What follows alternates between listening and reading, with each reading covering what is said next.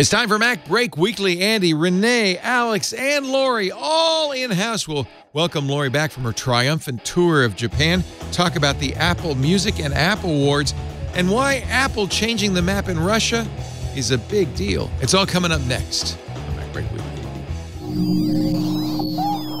Podcasts you love. From people you trust.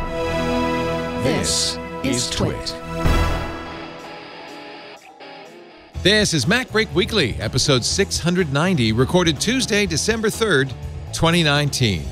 Podcast in a sack. MacBreak Weekly is brought to you by ExpressVPN. Protect your online privacy with one click. It's that easy. For 3 extra months free with a 1-year package, go to expressvpn.com/MacBreak. And by Calm, the #1 app to help reduce your stress, relax your mind, and help you sleep. Get 25% off a Calm premium subscription at calm.com/MacBreak. And by Plex. With Plex, you can organize and stream your personal collection of movies, TV shows, music, and photos anywhere on any device.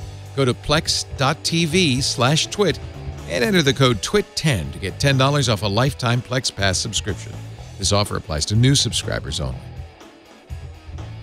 It's time for MacBreak Weekly, the show where we cover the latest news from Apple. And the big news in our neck of the woods is back from her triumphant tour of Japan. It's Lory Gill of Sickburn from the USA.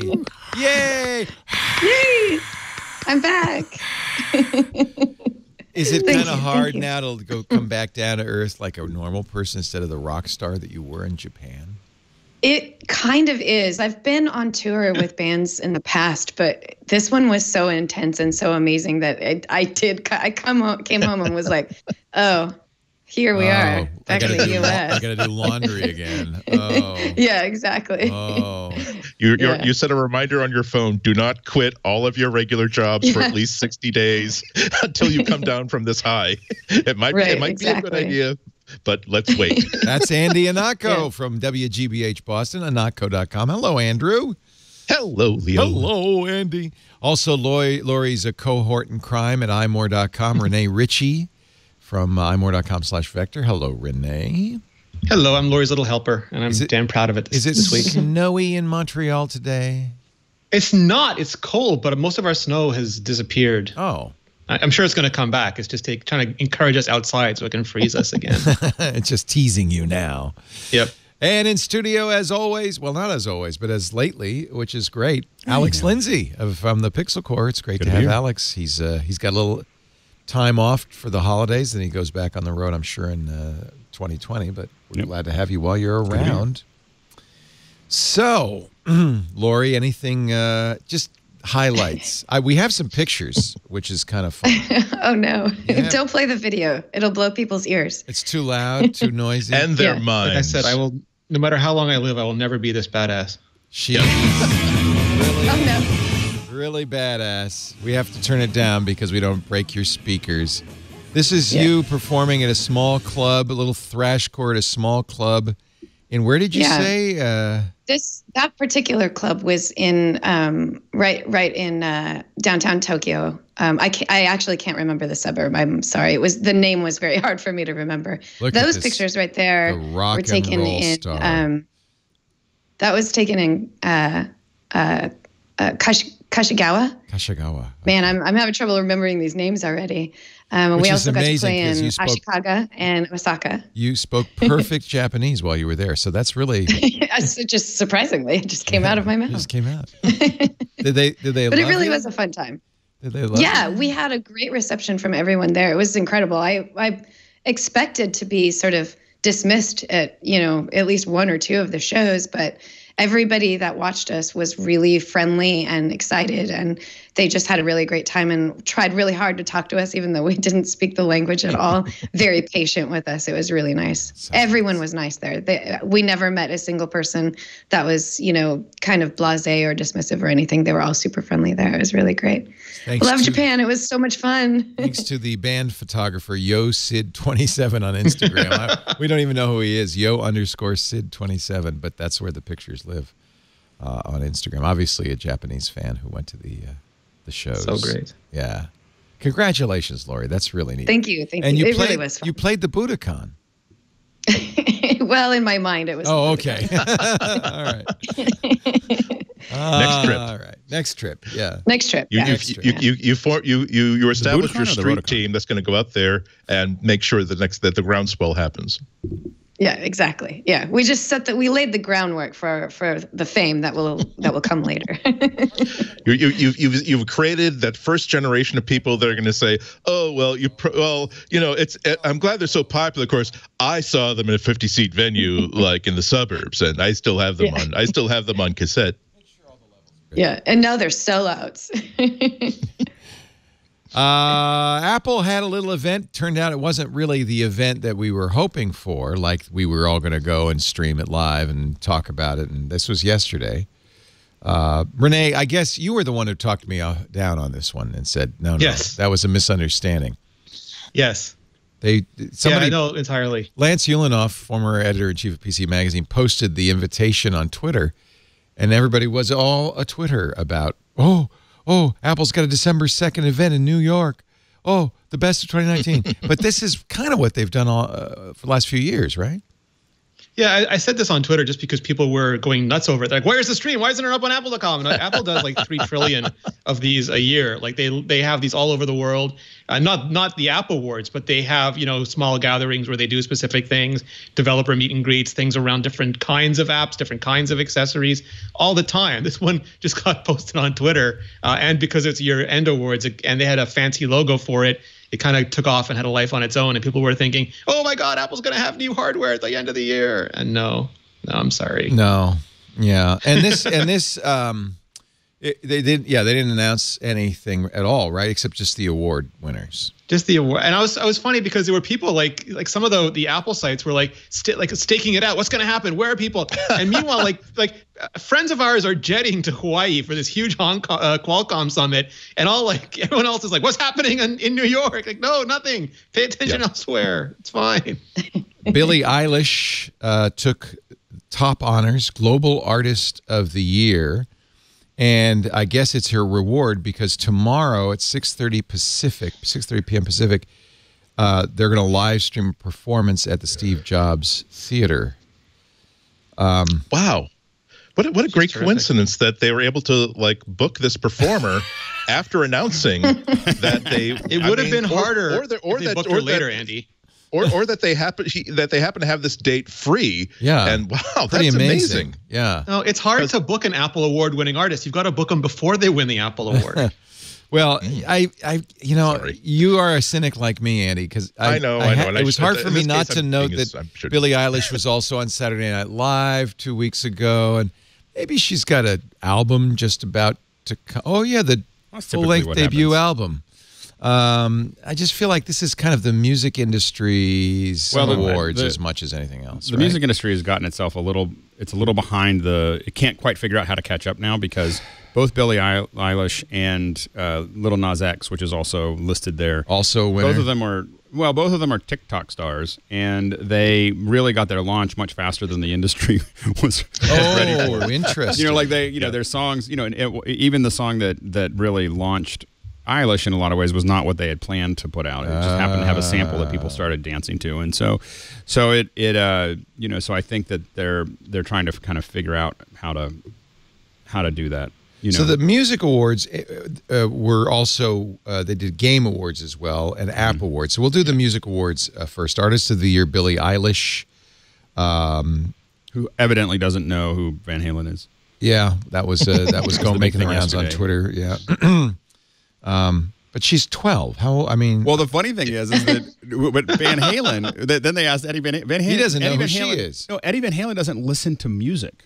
That was the craziest thing that came out of some interview. He said, I only listen to the music that I'm working on at that moment. He doesn't even listen to his old music. Like he listens to what he's working on, and he said, I find the other stuff. I said sometimes he listens to Yo-Yo Ma because he likes cellos. But outside of that, he literally just thinks about what he's playing, and he doesn't think about anything else. I was thinking about that the other day. If I were a songwriter, I might not either, because how hard is it not to accidentally repeat a riff that you heard? Pure, Leo. You have to stay pure. Yeah. Have you seen The Mandalorian? Not yet. Yes. So listen to that theme. And then go back and listen to Rocky. Oh, jeez. No. Do this. Go back and listen to Rocky while he's working out or whatever. It's the, Gonna fly listen to those now. two. Yeah. Go to those. Gonna fly now. Just listen to those two back and forth. And it turns out that the composer for The Mandalorian actually worked on the last two Rocky films. Yeah. So it didn't come gotta by be hard. accident. Well, remember the Ghostbusters theme? Huey Lewis in the news sued. Right. And won. That was like a blatant. Blatant. They asked them to do that song, and when they turned it down, they hired I can't remember the guy who did it. Yeah, thank you, Ray Parker Jr. to make a song that sounded just like that. So, that was like an actual. George Harrison and My Sweet Lord. Yeah, that's a classic one because George Harrison did not intentionally do that, but of course he knew he's so fine. He's so fine. Well, I think He knew that as a teenager he heard that song many times. It was a huge hit, and then it was just in his head, and that's why I don't really blame Eddie Van Halen for not listening to music. It doesn't sound like he's doing it to protect himself. He just doesn't. He's just not interested. It's just a fascinating. Hey, I don't listen to podcasts. Actually, I do. But I don't as much as I should, probably. I'm in the business. There's an interview somewhere with Eddie Van Halen, shot horribly, and the audio is mixed quality, but of him playing and how he got to what he does, it's amazing. Like, the content is amazing. The video is not.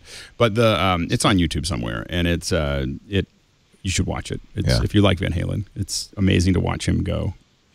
So, other winners... by the way, that's a picture of, for no reason, Billy's brother. He wrote one of the songs. Oh, he wrote, okay. The song Phineas. I agree with this one. Breakthrough Artist of the Year, Lizzo. I think what's clear is these all are new artists, all of them, right? Or newish artists, anyway. And, I don't feel like there is a dearth of music industry awards. In fact, they point out that Lizzo got 8 Grammy nominations. So it's not like she hasn't won her share of awards. There's the AMAs, the Grammys, the Music Video Awards. I mean, there's just an endless number of music industry awards. So I do think that the online industry is about to start. I think we're going to see more of this, where the online, and I'm not talking about... Well, isn't iTunes the number, I don't know if it still is, but for a long time, it was the #1 music place people bought music. Like buy music, I think so. Yeah, buy and a large shot. Now, I don't know if people even buy music anymore. But I think that online retail, whether it's video or audio, is about to assert itself because they're the biggest game in town now, and I think that they're tired. Like this whole, I think we talked about this last week, but we're not going to care about the Oscars in 10 years. There's going to be online awards that are if the Oscars don't embrace the online streaming platforms, the platforms will build their own awards, and they're the only, and they're going to slowly push them off. I mean, they've already dropped 20% in viewership. So the 3 awards we just did, which are Global Artist, Songwriter of the Year, and Breakthrough Artist of the Year, those are selected by the editorial team. Right. There are 2 awards based on streaming data, which is a little less subjective. And the Song of the Year, the most played single on Apple Music, Lil Nas X's Old Town Road, which I admit I contributed 5 or 6 of those plays. It's one of those songs, it's so short, it's 2 minutes. You got to play 5 or 6 times just to get a normal length out of it. Right. And it's really... not Stairway to Heaven. It's catchy. It's catchy. They don't say if it was his version of Old Town Road or the one with Billy Ray Cyrus on it. They're both his version. Yeah. You see, we make fun of Billy Ray Cyrus and his achy breaky heart, but as the decades roll on, his influence just keeps getting greater and greater. He's the Ravi Shankar of Marvin Park. The evolution all the way back. That's actually been a model. Like if you look at Despacito, there was 10 versions of it with different stars. That's what they do now. The model is bring those names in with this person. Sampling. Yeah. It's all marketing. One thing that is unique, I wish they'd called these the cookies. Okay, they don't. But one thing that is unique, they have these awards are actually a silicon wafer. Yeah. That's pretty. That's really pretty. Is it a very thin wafer? It's a 12-inch. It's wafer. I think. The 12-inch wafer of silicon with nanometer level flatness. I'm sure Billie Eilish will appreciate that.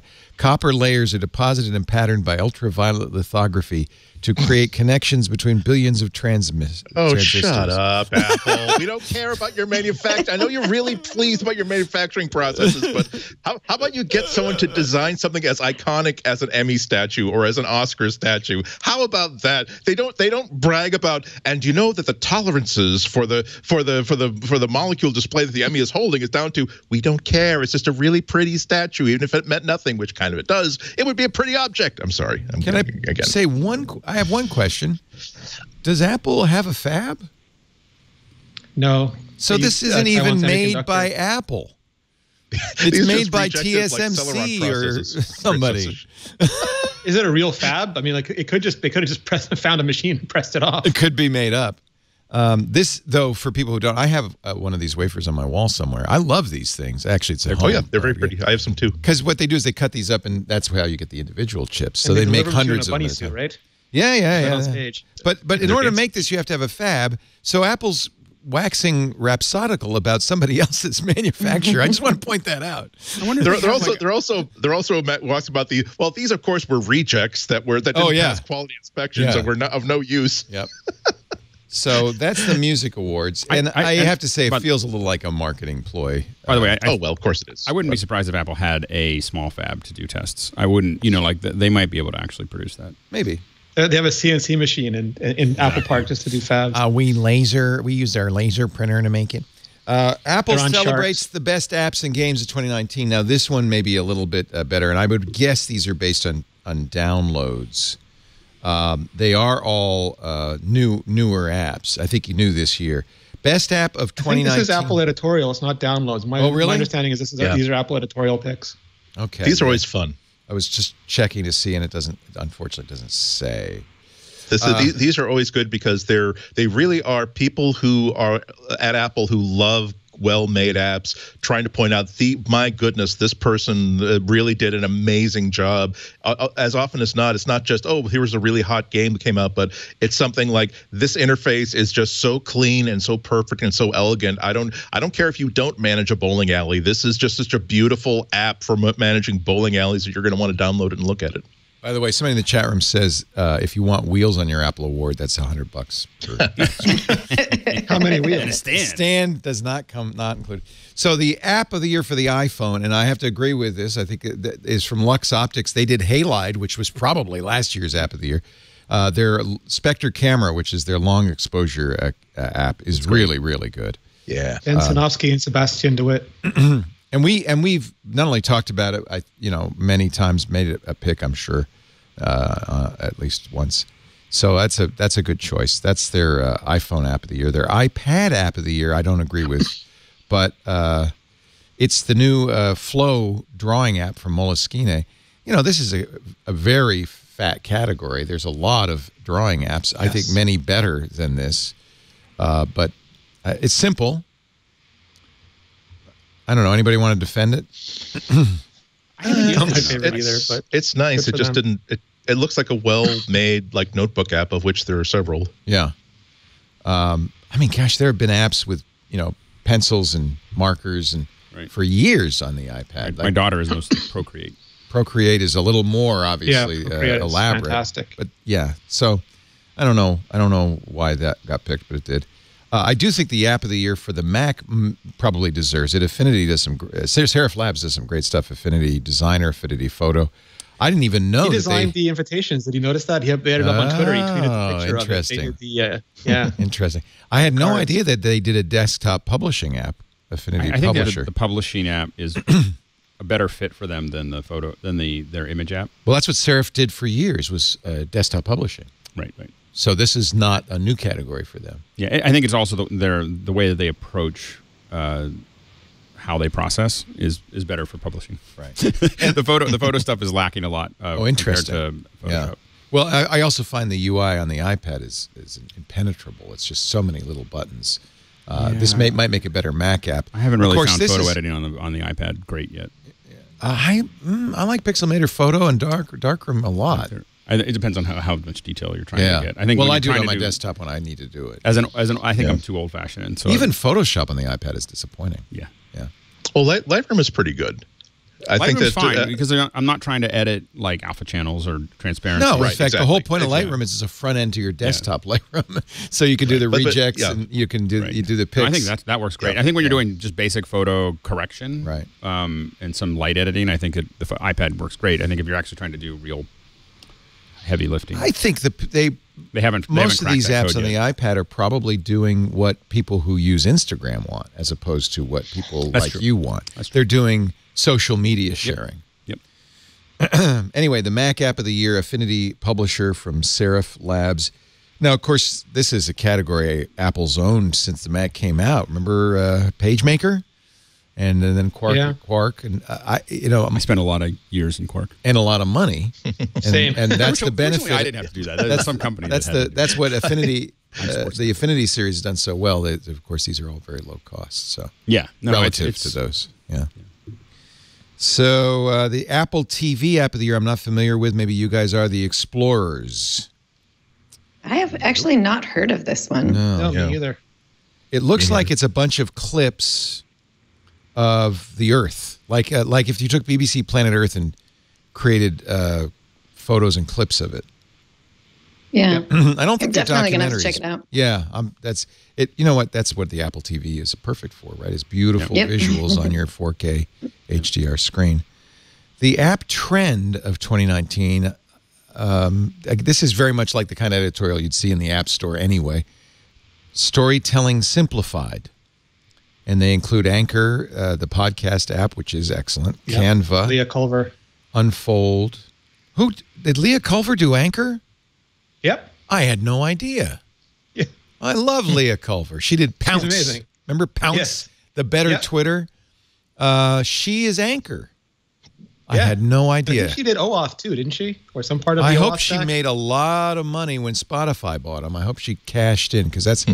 And at this point, I've gone through many recommendations with people. Oh, I'm sorry, I'm wrong. She did Breaker, not Anchor. Oh, I'm getting confused with my different. clients. Yes, I apologize. Yes. I don't know what Breaker does. What does Breaker do? Breaker is a podcasting client that tries to do the sort of social matching that a YouTube recommendation timeline would do. Oh, I got it. Anchor is for actually making podcasts. Yes. They store it. They make it for free.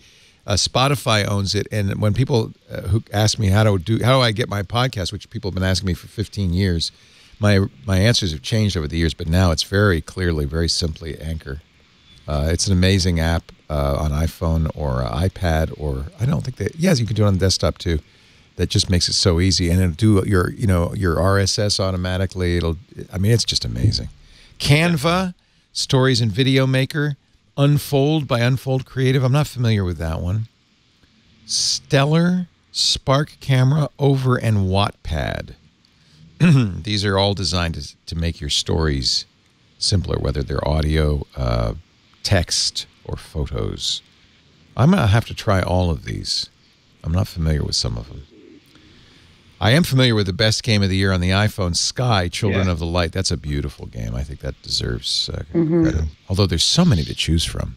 I almost think that games should be really their own creative category because there are things you can do. There are so much fewer creative limitations. You really are starting with an absolute blank canvas when you're writing a game. Whereas when you're trying to write a desktop publishing app or a photo editing app, there's at some point you have to figure out how do we do a selection and how do we do brightness and contrast. Whereas when you see games give you the possibility of, I had no idea this world was even possible. I had no idea that this way of interacting with other apparently thinking and talking creatures was even possible. And after 3 hours, I am left rethinking a lot of my attitudes about life and reality. This is why I think there should be like an entire game's separate award for a separate kind of award, separate day with multiple categories, because I've never been as impressed with the creativity of another programmer so much as when I have just had my breath taken away by an amazing game. I've been kind of amazed by Apple Arcade. My son plays. I got it just tested, and I didn't play very many of them, but my son just played all of them. Interesting. And he loves them. And he's does he anyway, stick with back to one Minecraft. game, or does he? Yeah, that's like he went and he still plays them. Right. But there was like three weeks of him playing, and he still, when the new ones come out, he goes and plays them. That's kind of my. Then he goes I don't back have to a problem with it. For $5 a month, it's well worth it. But that is kind of the issue I have with it. Is none of the games really keep me for more than a day or two. They're not the game you keep going back to again and again. At least I haven't found one. I found them very creative to get to they're Andy's good. point. I'm glad Apple's doing it. Yeah. And, maybe that game is already out because I haven't been able to play them all, and maybe it will come out. They did have a separate category, which I give Apple credit for, so that they at least have 2 game categories. But before we get to it, the iPad Game of the Year, Hyper Light Drifter from Abbey Light. I don't know this game. It's a 16-bit adventure game. I am not a 16-bit fan, but the kids love it. Really. The kids love it. because they like Minecraft. Yeah, maybe that's it. It's like, oh, it looks like Minecraft. I can play that. It looks like Grandpa's game. Me being Grandpa. And then the Mac Game of the Year, which I also don't know, Gree or Gris, I'm not sure which. A soul-stirring work of digital art, one that explores hope, grief, and the triumph of piecing a life back together after tragic loss. Oh, that sounds like barrels of fun. I can't remember the last time I played a game. Well, but that's exactly the sort of emotional connection that in the early days you never would have imagined that that a game could evoke in you. This is why it was so difficult to have a discussion about whether games are art like 5 or 10 years ago, because you really weren't seeing games like this, the ones that would just leave you emotionally wrecked in a very positive way at the end of it. Yep. And that's such a great statement for the evolution of games and game makers. I agree. Finally, the Apple TV Game of the Year, Wonder Boy, The Dragon's Trap. Looks like a platformer developed by Lizard Cube with the cooperation of series creator Ryuichi Nishizawa. Wonder Boy, the beloved game from the 80s, in which a lone half-lizard adventurer sets off on the challenge of a lifetime, gets a reboot with hand-drawn animation and a reorchestrated soundtrack. So it's a big nostalgia play for some of you. And then here's the Apple... Nope, sorry. Before we get to the arcade game of the year, the trend of the year, Blockbusters Reimagined. And that has something to do with Nintendo putting Mario Kart and Dr. Mario on the iPhone. Minecraft Earth, that's the new one from Microsoft. Really interesting. Pokemon Masters, Assassin's Creed Rebellion, The Elder Scrolls Blades, Alien Blackout, Call of Duty Mobile. Basically, it's AAA games in a portable format. The arcade game of the year, they did give a separate category for arcade, and it was Sayonara Wild Hearts, which is a really wonderful game. Great soundtrack. It's kind of, the gameplay itself is not unique, but it's a fun game. It's got a nice little storyline. And no, there's no tragic life experiences involved. But sometimes you just want something to blow up. Sometimes you want to be neck deep in the feels. So there you have it. There is Apple's. There are Apple's awards. And don't forget, tomorrow you can watch Billie Eilish, 6:30 p.m. Pacific. I guess Apple will stream that on their website. And maybe YouTube as well. I don't know. We're going to take a break, come back with more. But first, a word from our sponsor. It's my app pick of the week, of the year. I certainly had, when I traveled, it was definitely front and center on my iPad and my iPhone. I'm talking about ExpressVPN. Don't leave home without it, as they used to say. In fact, they should hire Carl Malden to do their ads. You know you need a VPN when you're on an open Wi-Fi network, a network you don't control. A virtual private network protects your security by taking all the traffic coming off of your phone, your tablet, your computer, encrypting it, and sending it through that encrypted tunnel to the server, the VPN server. So that protects your privacy. No hacker sitting in the coffee shop or in the hotel can see what you're doing. That's awesome. And also protects your privacy because, in fact, a lot of people use VPNs even at home because your ISP or your carrier can't see what you're doing either. And that's nice because we now know that many ISPs and many carriers sell that information to advertisers and others. So VPNs are even more popular now than ever before for both privacy and security. There's a third reason, and a lot of people choose to use ExpressVPN, because it eliminates geographic restrictions. It could take your TV watching to the next level by unlocking movies and shows that are only available in other countries. So you can use ExpressVPN to binge on Doctor Who or Star Trek on the UK Netflix. Yeah, they have it. Just fire up the ExpressVPN app. In fact, I'll show you how you do it. It's pretty easy. I've got it on my iPhone here. So when you tap the button, and one of the things I love about ExpressVPN, it's on every single device you have. iPhone, Android, Mac, Windows, Linux. You could just press the start button. It'll just connect you to the nearest server. That's the smart location here is San Francisco. But as I traveled around, maybe, I wanted to watch American television while I'm in Dubai. Well, you can do that. You can choose other locations. These are the recommended locations. But ExpressVPN has hundreds of servers all over the world. So there's no limit to the places you can emerge on the internet, and that's awesome. You could choose from almost 100 different countries. Think about all the Netflix libraries you could go through. If you love anime, you can use ExpressVPN to access the Japanese Netflix and be spirited away, as they say. ExpressVPN works with any streaming service, not just Netflix, Hulu, BBC iPlayer, YouTube, you name it. There are many VPNs out there. Only one protects your privacy, protects your security, doesn't log, and lets you watch shows ridiculously quickly. No buffering or lag. Stream in HD on ExpressVPN. Compatible with everything you've got, including media consoles and smart TVs. If you want to get a deal on ExpressVPN right now, I suggest you go to expressvpn.com/MacBreak.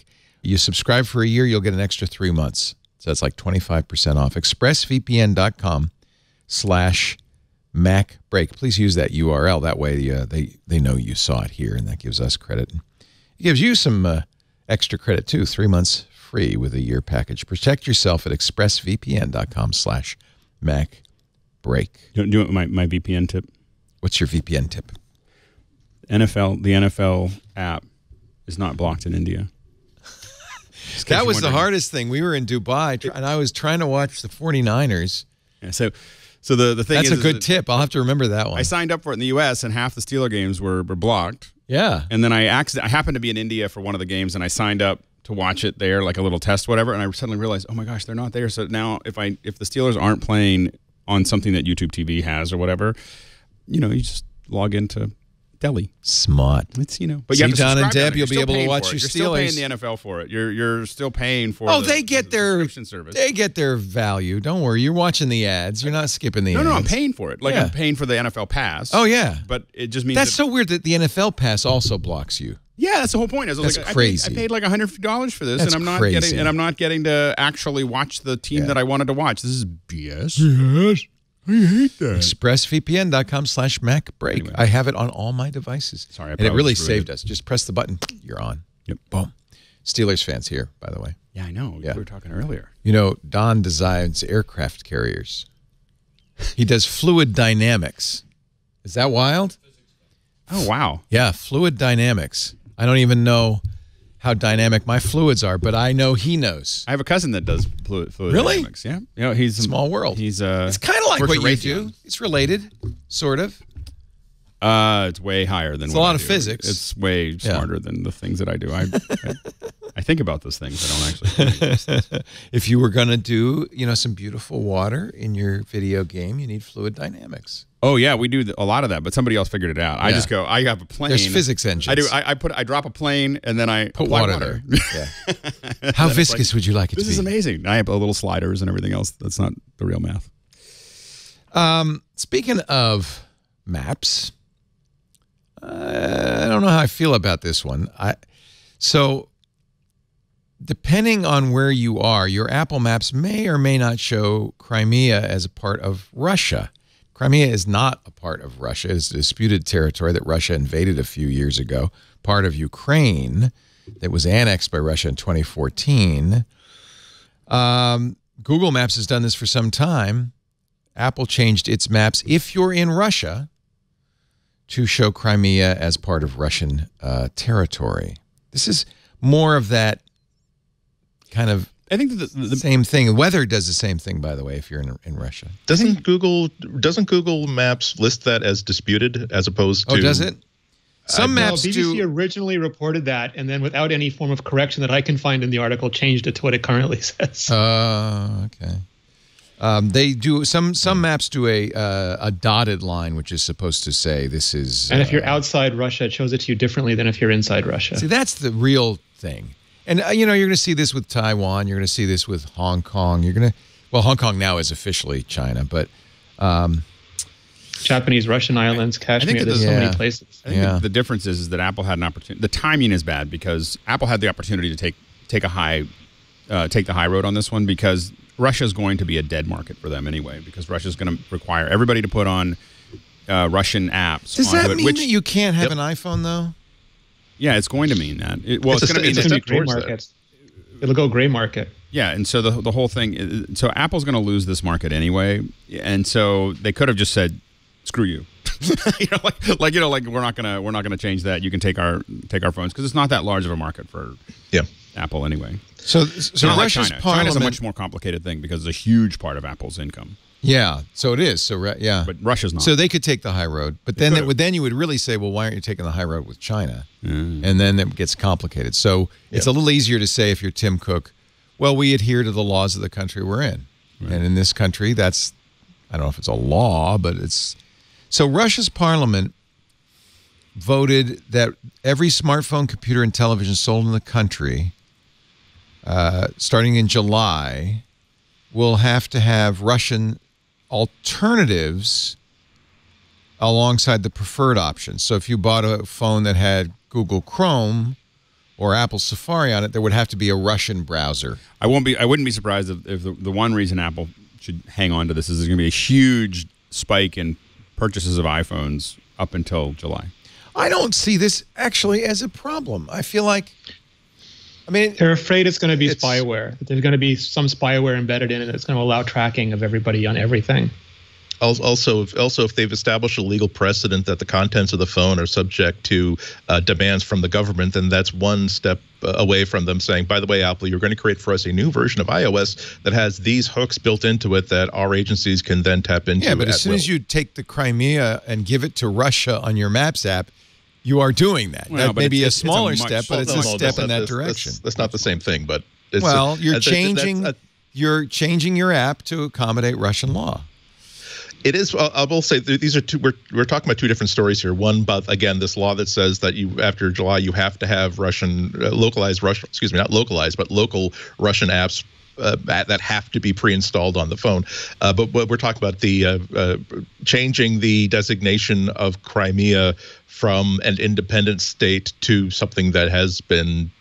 No, I agree. In degree, it's also less than changing iOS, but it's a step in that direction. It's a more complicated thing. Since last week's story, I've been trying to understand how cartographers deal with this issue, and even cartographers say that it's a dicey thing. Tricky. We don't know. We don't. There's one way is to simply say this is disputed territory and have a different sort of dotted line around the territory, but that's sort of wimping out because you have to figure out. If someone says that, what is going to be the common understanding of the nationality of this region, and sometimes one of them said that sometimes you really do have to turn off the social justice part of your head that this is not right, but this is now, by all intents and purposes, a region that belongs to Russia. So we will now have to designate this as part of a Russian territory. And this so there's no standard. This is what the author of the Russian bill, Oleg Nikolaev, said. And that sounds reasonable to me. When we buy complex electronic devices, they already have individual applications, mostly Western ones, pre-installed on them. Naturally, when a person sees them, they might think there are no domestic alternatives available. And if, alongside pre-installed applications, we will also offer the Russian ones to users, they'll have the right to choose. I don't think that's unreasonable. I could see us passing a similar law. If we had, honestly, if all Canadian the phones content on TV. Yeah, Canadian content on TV, which is a law according to CRTC. It did give us hold on, let me talk for 5 seconds. If all of our phones were made in Russia, I think it would. What if Russia, with this big manufacturer of smartphones, like that's where they all came from. They used to all come from Finland, and they come to the United States and they have Russian browsers and Russian map apps and so forth. I don't think it would be unreasonable for the United States government to say, well, we would insist that you install American versions of those same apps so people have the choice. That doesn't seem unreasonable. Well, it's not American versions of these same apps. It's Russian alternatives to these apps. And again, the requirement that you put these apps on every single phone. And there's the other problem here of think about how many of these phones are obviously going to be Android phones. And imagine that you've got a calculator app that has to be installed, but it has every permission imaginable on your phone automatically set for you. That it can open your camera, it can look at your text messages, it has access to data storage, all this sort of stuff. And what if that is exploited as a backdoor so that when you cross a border, and I'm talking about a town border, not a national border, so that they can plug in this thing into a device and get access to everything that you want in a nation that has been working to create its own private Russian internet that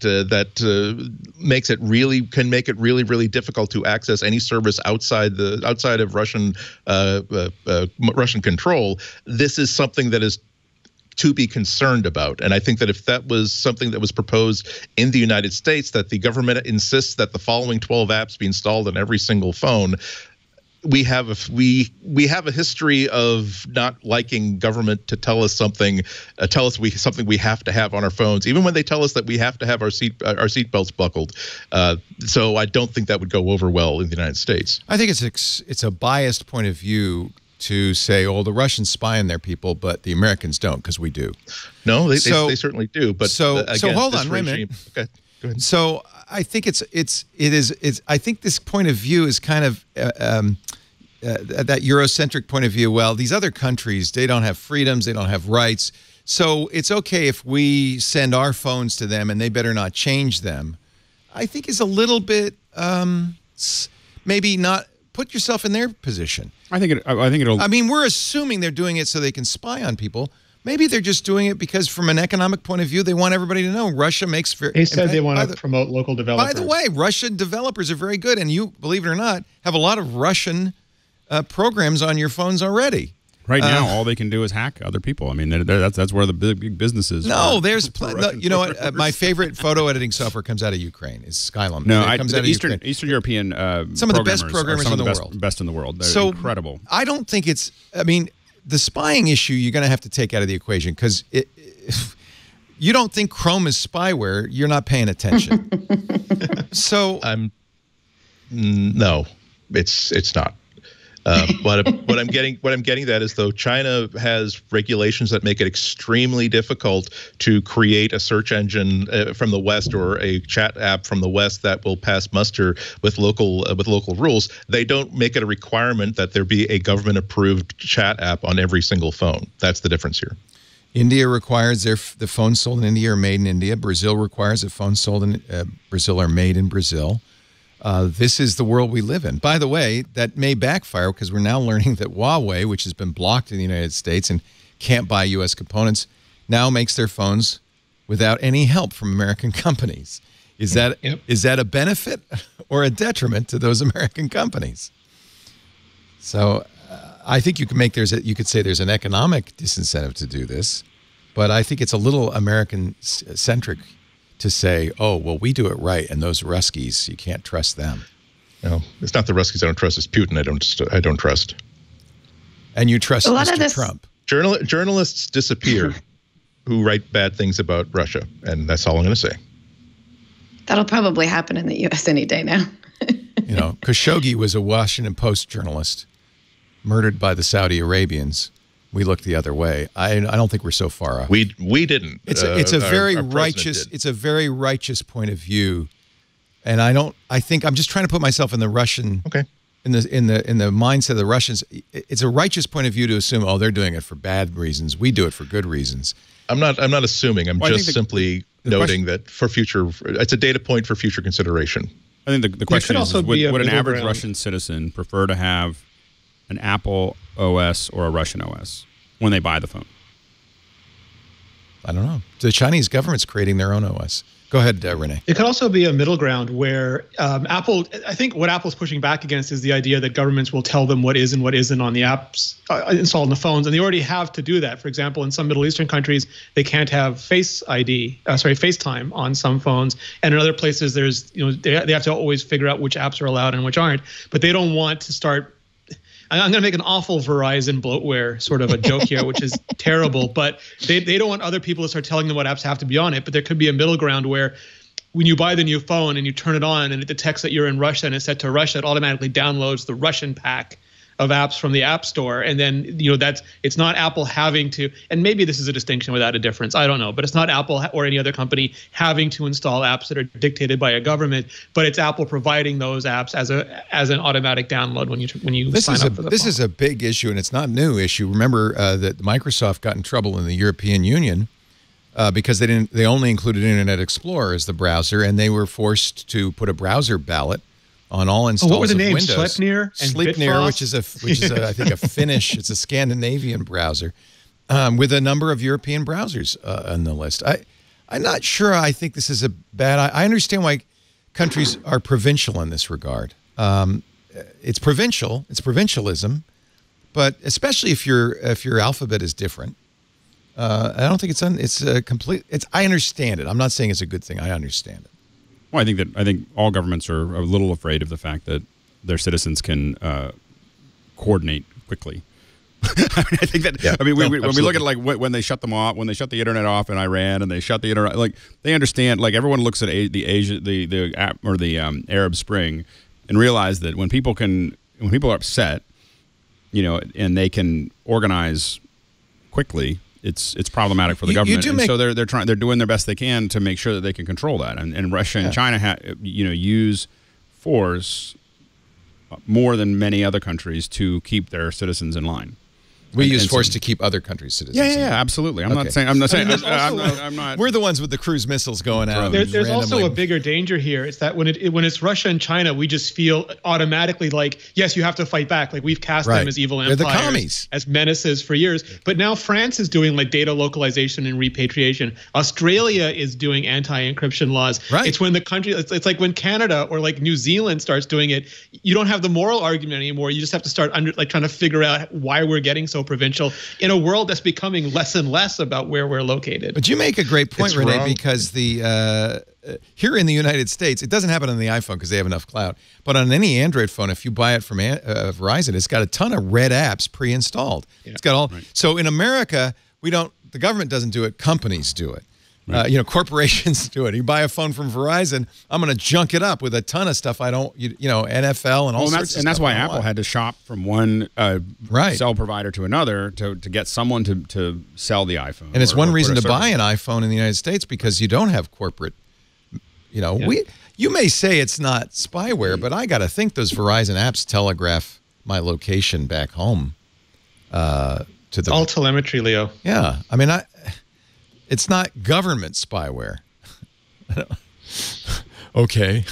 I feel better. So long as I have the ability to choose to not buy a Verizon phone, so long as I have the ability and the freedom to not choose to use the Chrome browser, to use a browser that's been specifically designed to foil any attempts to track, that's perfectly fine.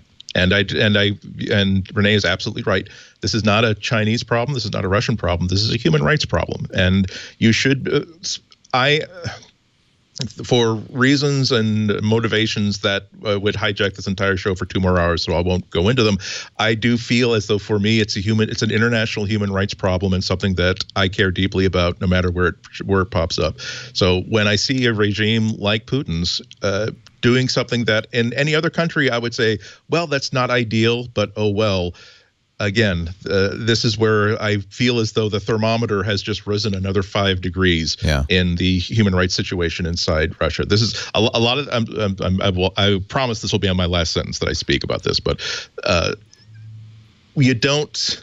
It's not as though you have tanks and missiles and armed militia on every single street corner to keep people in line happening overnight. It's little pieces being put into position so that when the time comes that someone wants to push a switch or pull a switch, that switch can be pulled and boom, it's lights out for human rights. And I'm guessing that's my concern. Well, and based on your last name, that maybe your people had some bad experiences. There were reasons why the Ihnatko's are in the U.S. decided to leave in a hurry. Yes. Yeah. and there's a lot of people like that. So. Yeah, there are a lot of people like that. Absolutely. Yeah. Well, and I think that the other thing is that when you look at building an internet that you can turn off, it's also so that it allows you to be offensive.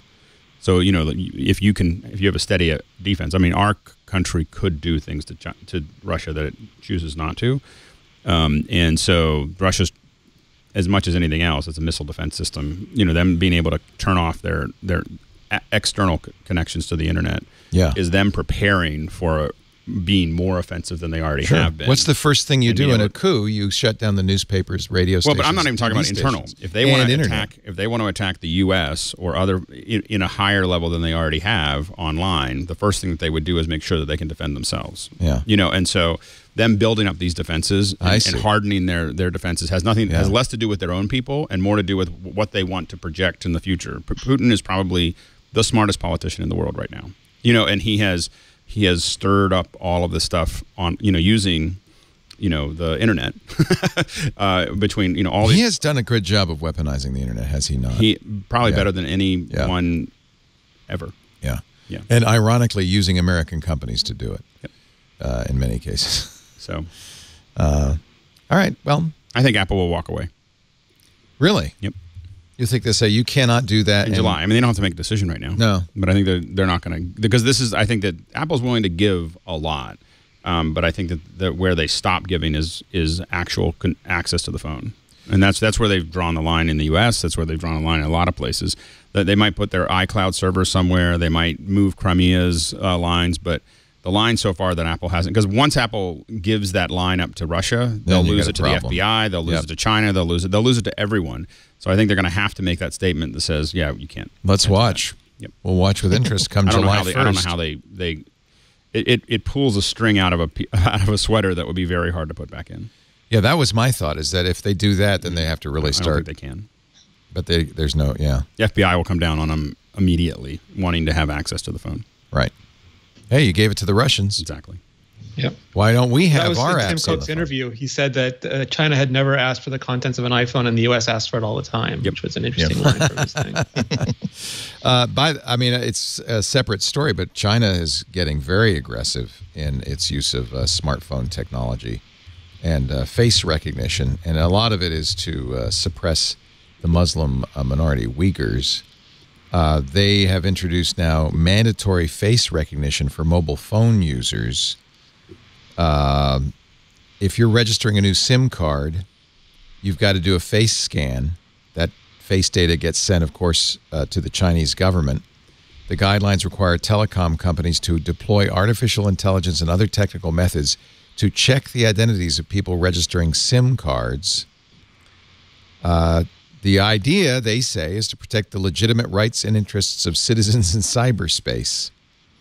But, of course, it makes any mobile phone owner easier to track, especially in a country where you have cameras in public everywhere. If I have your face data, I now know who you are and where you are and what you're doing almost all the time you're in public. I'll argue that we try to be more subtle in the West. I mean, I don't think that was my argument earlier. But yeah, okay. If you're in the UK, I mean, there's cameras everywhere. But what they don't do in the UK is say, hey, you want a SIM card? Give us your face data.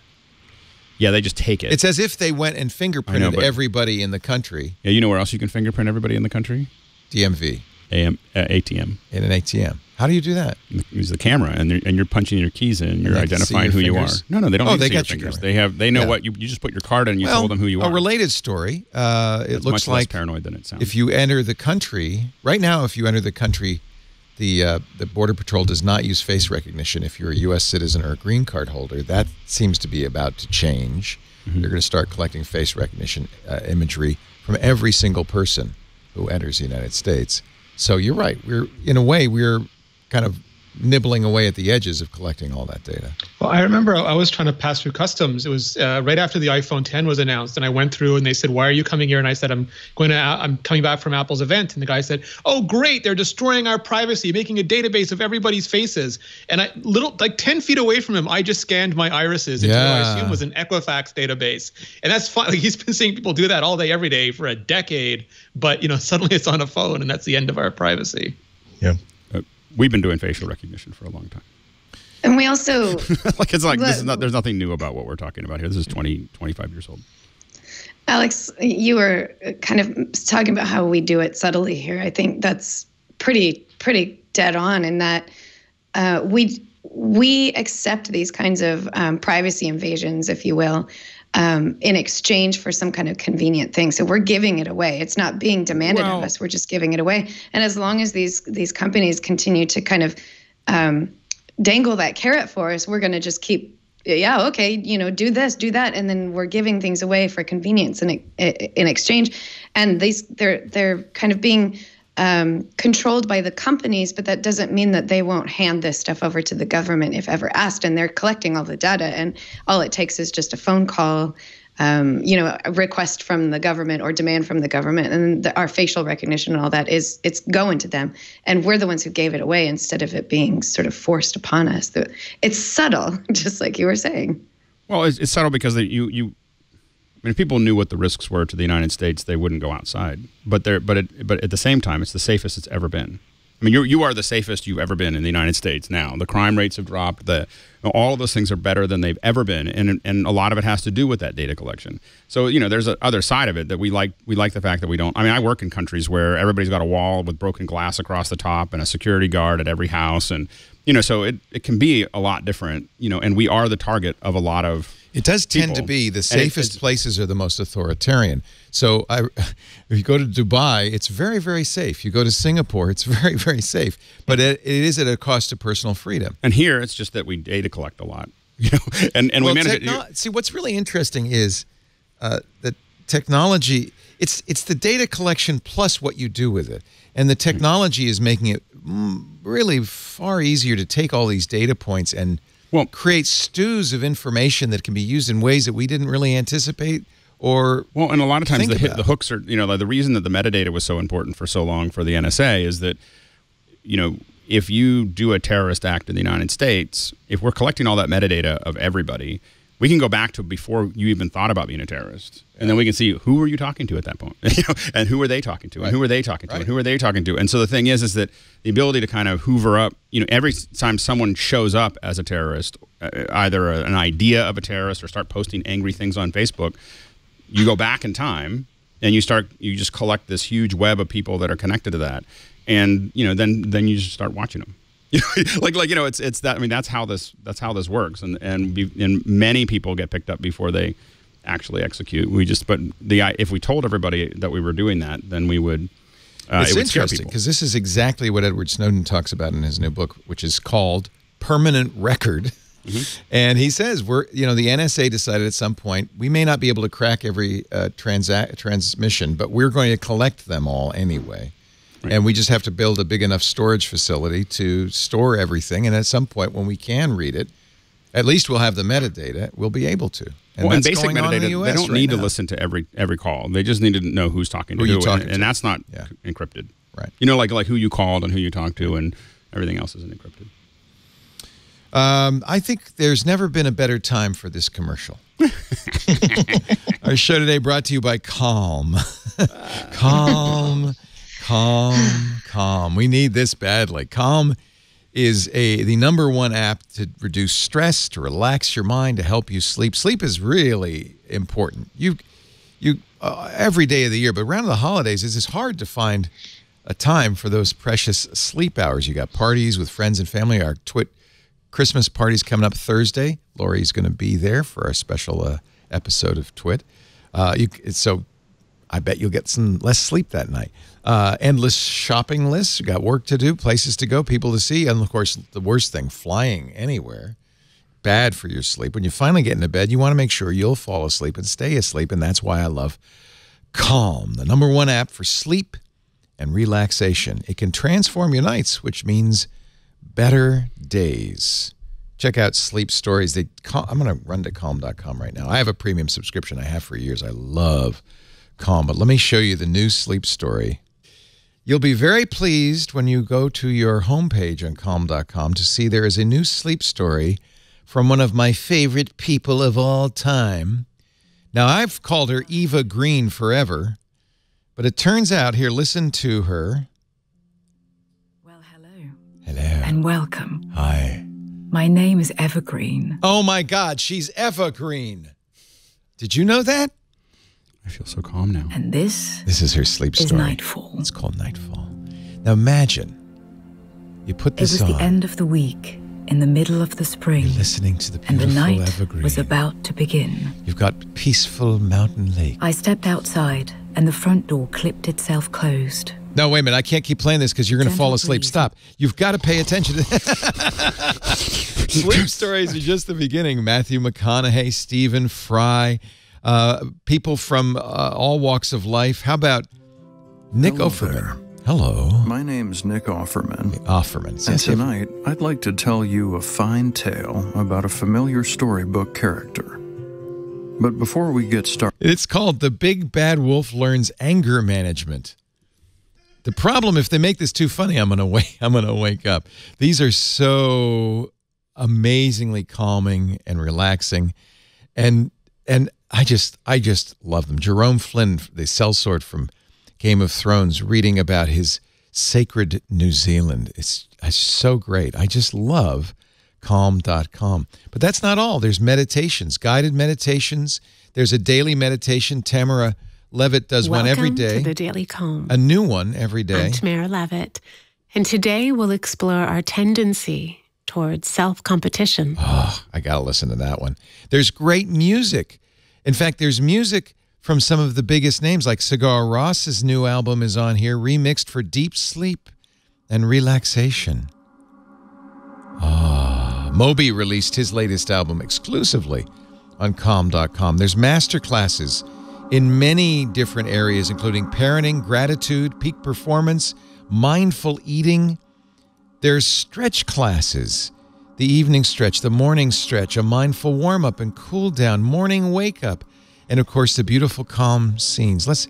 You pick one. You want to go to Sunset Beach, wind in the pines. This is a good snowy one for winter. Let's have some wind in the pines. And we can, by the way, have that mixed in with our Sigur Rós.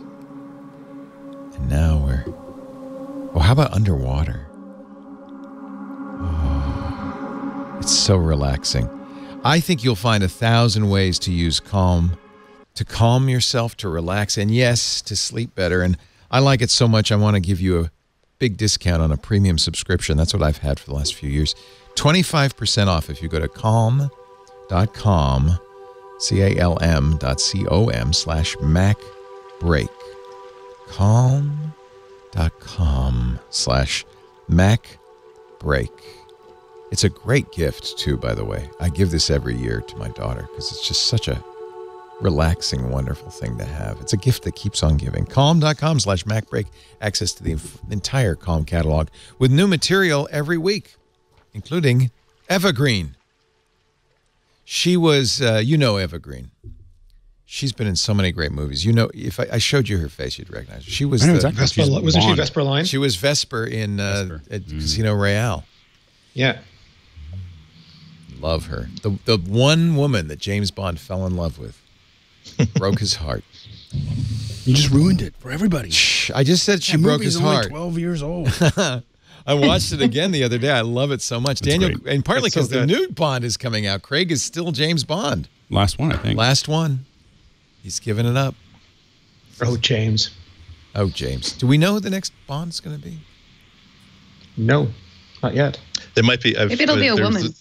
There's a rumor that there will be no more James Bonds, but there will be a new 007. Oh, that would be good. I like Idris Elba. He'd be great. But a woman could not be James, right? So it could be a woman too. Who would you make it be? Would it It be, could be James. She could be Jamie Bond. She could be Lory Gill. That's a name. 007, Lory Gill. It's my vote. AirPods demand for the Airpods Pro so great that Apple is reportedly doubling its production. This comes from the Nikkei Asian Review, a Bloomberg report. Much higher demand. I'm actually not surprised because the reaction to the AirPod Pro was so strong from all over the place. Yeah.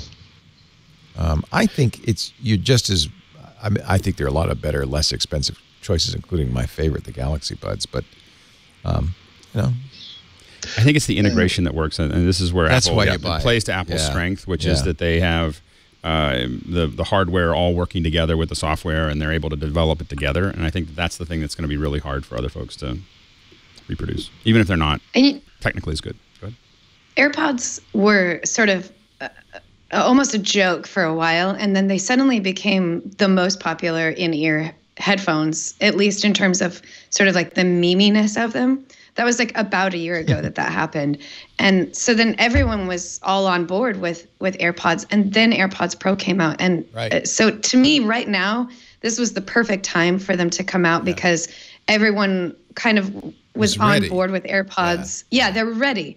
And so this new version is kind of like now everyone wants it. A comfortable pair of AirPods that don't fall off.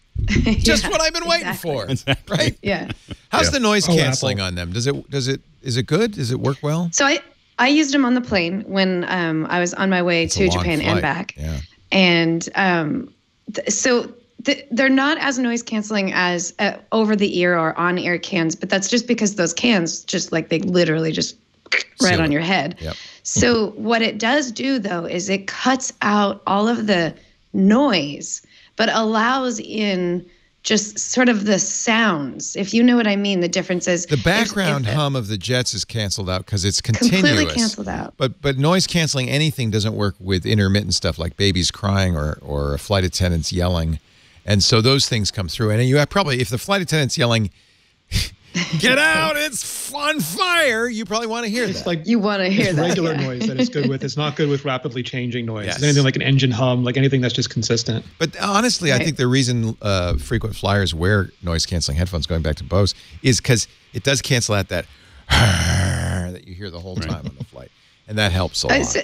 I even have this great experience of just yesterday, actually, there was a leaf blower had come by to, blow the yard.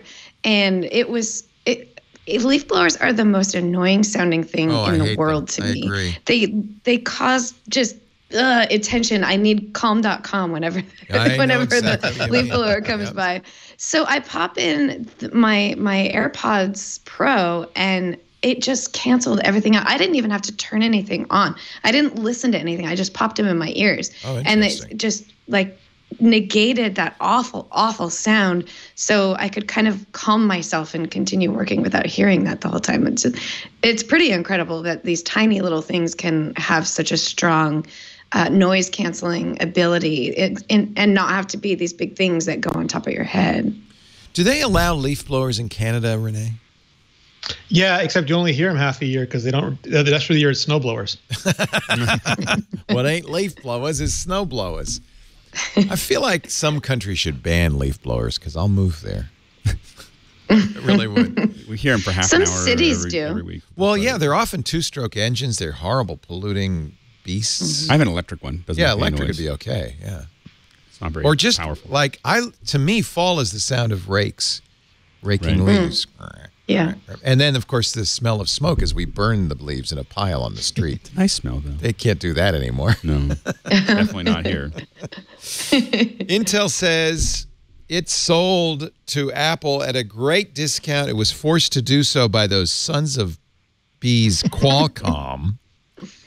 Qualcomm's patent licensing practices strangled competition in parts of the market for modem chips. And Intel filed a brief with the Ninth Circuit Court of Appeals. Qualcomm received a judgment against them because of that, and they're trying to overturn it in the Court of Appeals. Intel's amicus brief says, oh, no, that's absolutely true. It cost us. And not only that, when Apple bought us for $1 billion, it was a lot less than we were worth. We invested billions, said Intel, hired thousands, acquired 2 companies, and built innovative world-class products that eventually made their way into Apple's industry-leading iPhones, including the most recently released iPhone 11. But when it was all said and done, Intel could not overcome the artificial and insurmountable barriers to fair competition created by Qualcomm's scheme and was forced to exit the market this year. At a great loss. I added that part. We'll see. Yeah, you got to feel bad for Intel. It's not been going well in general. If only they had chips to fall back on. You know, the other big story of Black Friday is how well AMD's chips are selling. In fact, now outselling Intel in many respects. They're basically desktop chips. Well, they're outperforming Intel's. Yes. Yeah, less expensive and faster. I think that and no meltdown. I mean, the latest Intel ones are suffering from a pretty big regression thanks to meltdown. Yeah. Even still in the 10th gen chips. Yeah. So I wonder, you know, we keep talking about Apple moving to ARM. I wonder if Apple might move to, at least on its desktop, might be looking at a move to Ryzen. Threadripper. Threadripper. The next generation Threadripper will have 64 cores. It'll probably be 8,000 watts, but it'll have 64 cores. And it's only people who 7, buy but them. that's like the Intel X version, right? The competitor is like a $7,000 chip, I think. Still, yeah. Oh yeah. That's probably the Mac Pro chip. Yeah. Or the iMac Pro chip. Can you imagine a Threadripper iMac Pro? That'd be so great. Yeah, I wonder. I wonder. Now you don't get. I think you don't get Thunderbolt 3 natively with AMD. I think it's been spun off now. I think sometime a few months ago it was spun off and independently licensed. But I think there's probably a ton of integrations that Apple does with the known target that is Intel. Yeah. It's going to be a hard thing to do. Good article, I thought. Enjoyed reading it in the Apple Insider about this is Daniel Aaron Dilger, who's a great writer, about the A7, how Apple's custom, and this is a while ago, custom 64-bit silicon embarrassed the industry. We're talking between 2010 and 2012. So if you like Apple history and you want to kind of, it always takes a few years to get the real behind the scenes of what was going on. If you want to know what was going on when Apple came out with the iPhone 6 and the A7 chip and what Samsung was going through, this is a great article.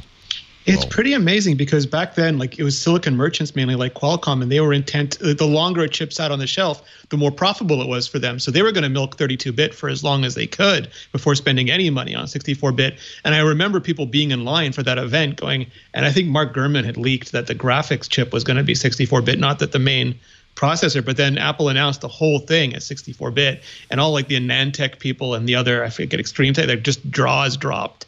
And yeah, Qualcomm at first is like, no, it's just a gimmick. Nobody needs 60. But it turned out like the ARM v7 instruction set and the security editions and all of these things were just transformative. It's really amazing to look back in hindsight at how hard that pushed the industry in such a short amount of time. I remember in 2013, people talking about, we probably talked about it too, oh, the kids don't want iPhones anymore. iPhone is grandpa's phone. Yeah. And Apple took that seriously. And I think we can look back at the 6 and especially the 6S. That was the first, 6 was the big phone, right? First big phone. Yeah. We can look back at that and say that was a turning point in the iPhone's history. When they suddenly come out with dual-core 64-bit mobile processors, the A7. And then remember, like the 7, like people were like, oh, Apple's falling behind in AI. Apple's not. And the iPhone 7 came out and it had AI built into the silicon, a neural network that they'd started 3 years earlier and baked into the hardware already. Yeah.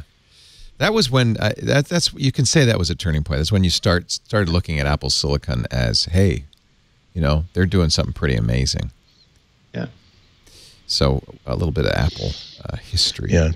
And also it underscores how much trouble other companies like Google have been having in launching products that there's like a big lake full of money that they should be able to just put a dragnet into and pull money out of, but they can't because they're limited to Qualcomm CPUs for their Wear OS stuff. And there's really no reason for even someone who is deeply a fan of Android to even consider buying an Android Wear or Wear OS watch right now because they're just so pathetic. It's like it's so much smarter for them to buy a competitor's watch or even an Apple watch if that's the standard you're going to get by. So yeah, that's Apple gets kudos for seeing in advance that it's going to be so important for them to take their own destiny into their own hands with their own chip designs to make stuff that is absolutely designed to handle what they want to make in the next 5 years, which really should make all of us really excited about what the first Mac that has that has an ARM processor designed by Apple is going to be able to do. Philip Elmer DeWitt, like Google rated. Sorry, go ahead. I was going to say Google rated Qualcomm and Apple, and they poached several really big players from both of those teams, and they are all gone now. Like, they lasted very, very short amount of time. It's very hard to put those types of teams together and keep them going.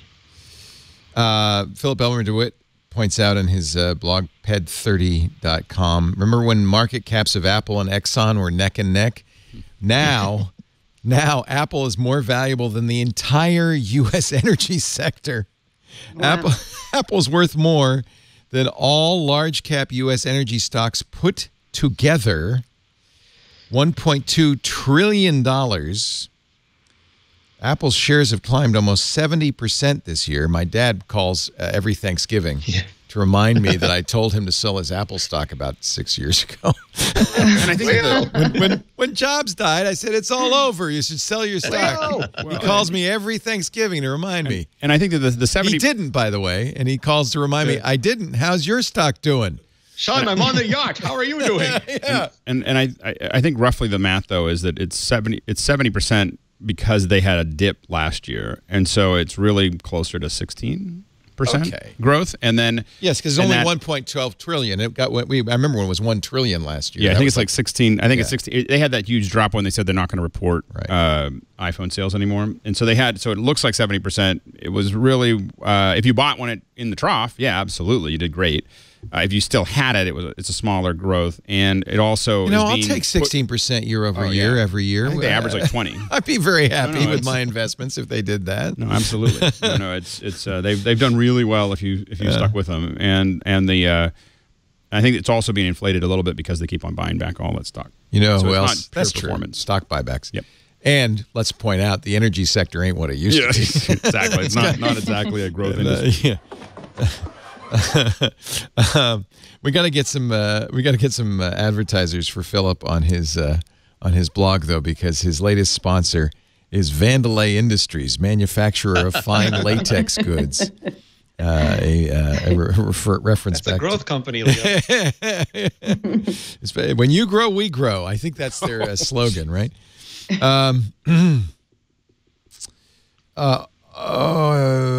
Should we do the Ming Chi Kuo report? Because I don't trust Ming Chi Kuo anymore.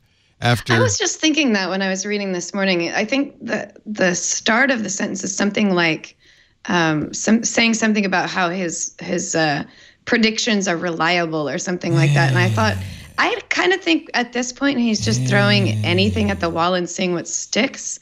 And then some of them are right. And that makes him not quite as reliable anymore. Yeah, because, for instance, Ming, if that's your real name, I bought another non-Mac laptop because he said, the 16 inch isn't coming out till 2020. Yeah, that wasn't right. That wasn't right. Well, he does now say Apple will be releasing. I mean, I'm going to say it. Apple's going to release a 12.9-inch iPad in 2020. And a 16-inch MacBook Pro with mini LED. I know. Oh, that's the screen, right? That's that new LED technology. Yeah, that's what the Pro Display XDR is made out of. It's gorgeous. Oh, is it? Is the XDR mini LED? I didn't know that. Yeah, so not micro LED. People get those confused because they're confusing terms, but mini LED. Oh, micro LED is the new TV technology that allows you to put panels together to make a TV of arbitrary size. The pixels are like 3 inches big right now. They have to get that mini. So like mini LED is what we're getting next, and micro LED is after that, except on maybe things like watches and stuff in the short term. Oh, okay.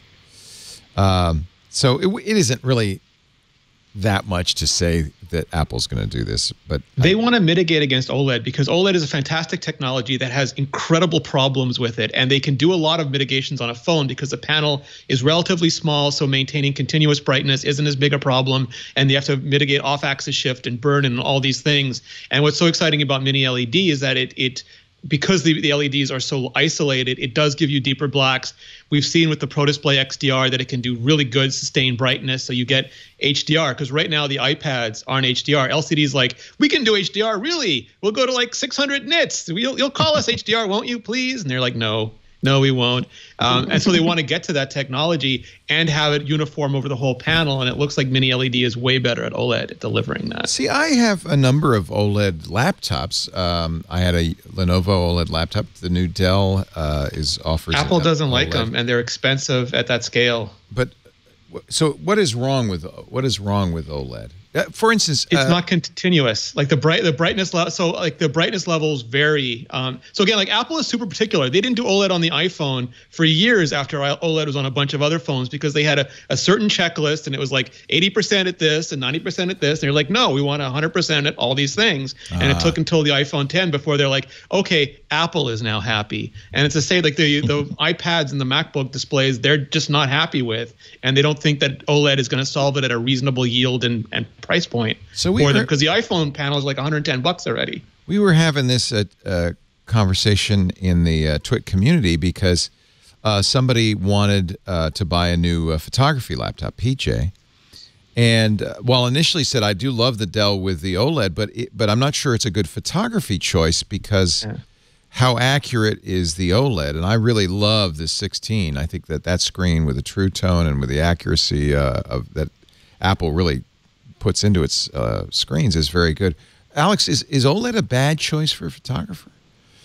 I don't know if it's necessarily a bad choice. I mean, I think there's a lot of good quality there. I think that the real issue is that the problems that we've already discussed with OLED, it's not so much that for photography OLED's a problem.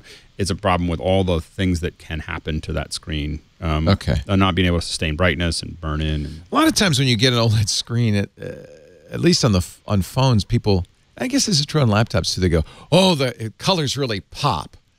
And I think that sounds to me like inaccurate colors, right? That makes them hyper bright or hyper. The manufacturers do that, like Samsung they does turn that, it up. and some other manufacturers. They want it to jump out. Yeah. So they people like that. But that's for a contrast. photographer. That's the kiss of death because you're going to. You just want it to be accurate. I mean, it bears repeating that color is also used for user interface and stuff like that. Right. So it's not necessarily a bad thing. But yeah, you don't want these it's hard to. It's hard to convince somebody that a certain camera on a phone is better than another one when you're showing them pictures of natural, realistic color, whereas on someone else's phone, it's like they made the red super red, they made the blues amazing blue. Right. The greens are radioactive. Even on the iPhone with OLED, I think the accuracy is pretty good, isn't it? And the accuracy is amazing on an iPhone. But it doesn't have that bright red poppiness that a Samsung OLED. But if you put it next to an LED iPhone, they're almost identical, which to me is crazy good color calibration at the factory. Yeah. Does OLED have burn-in problems or other long-term problems? Yes. Okay. And then there was for a while the issue of the purple dye fading faster than the other dyes. Is that still an issue, or is that sort of solved? The blue, yeah. The blue, okay. Yeah, so I think they overload the blue so it lasts longer because as they die, it's still fine, and then enough of them die, and you're not accurate anymore. So, all right. So it looks good. It might be great for a phone, but it's not. It wouldn't necessarily be the right choice for a laptop. Only. Well, it's different. Like the TV sets that LG makes. Like LG does not make my LG OLEDs. Phone panels. We've seen that, but they make better OLED at scale, like at large TV sizes than Samsung, because it's a very different technology. It uses filtering and a bunch of other stuff. My LG OLED is a few years old. It's a 2016 model, but it's still my go-to if I want to watch a beautiful movie. Right.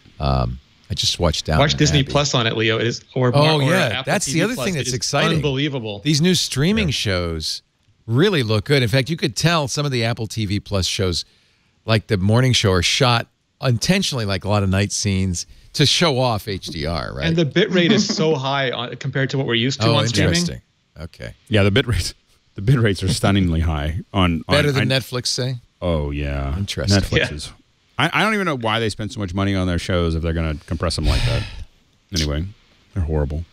Like I was watching The Irishman, and there's all kinds of problems with it. I'm going to ruin it for everybody. Well, some of that was shot in film. Some of it was all shot digital. Film. Yeah, or almost all of it. Well, there's some digital because of the CGI. Yeah, so they had to make them look younger. Right. I mean, they had some augmented. A lot of the main plates were shot in my understanding. I thought I saw that they were using. They were using digital cameras because they were getting extra angles of the faces and so on and so forth. But I see. I think they were using those. So the main camera was a film. I believe so. I think they were using Panavision cameras for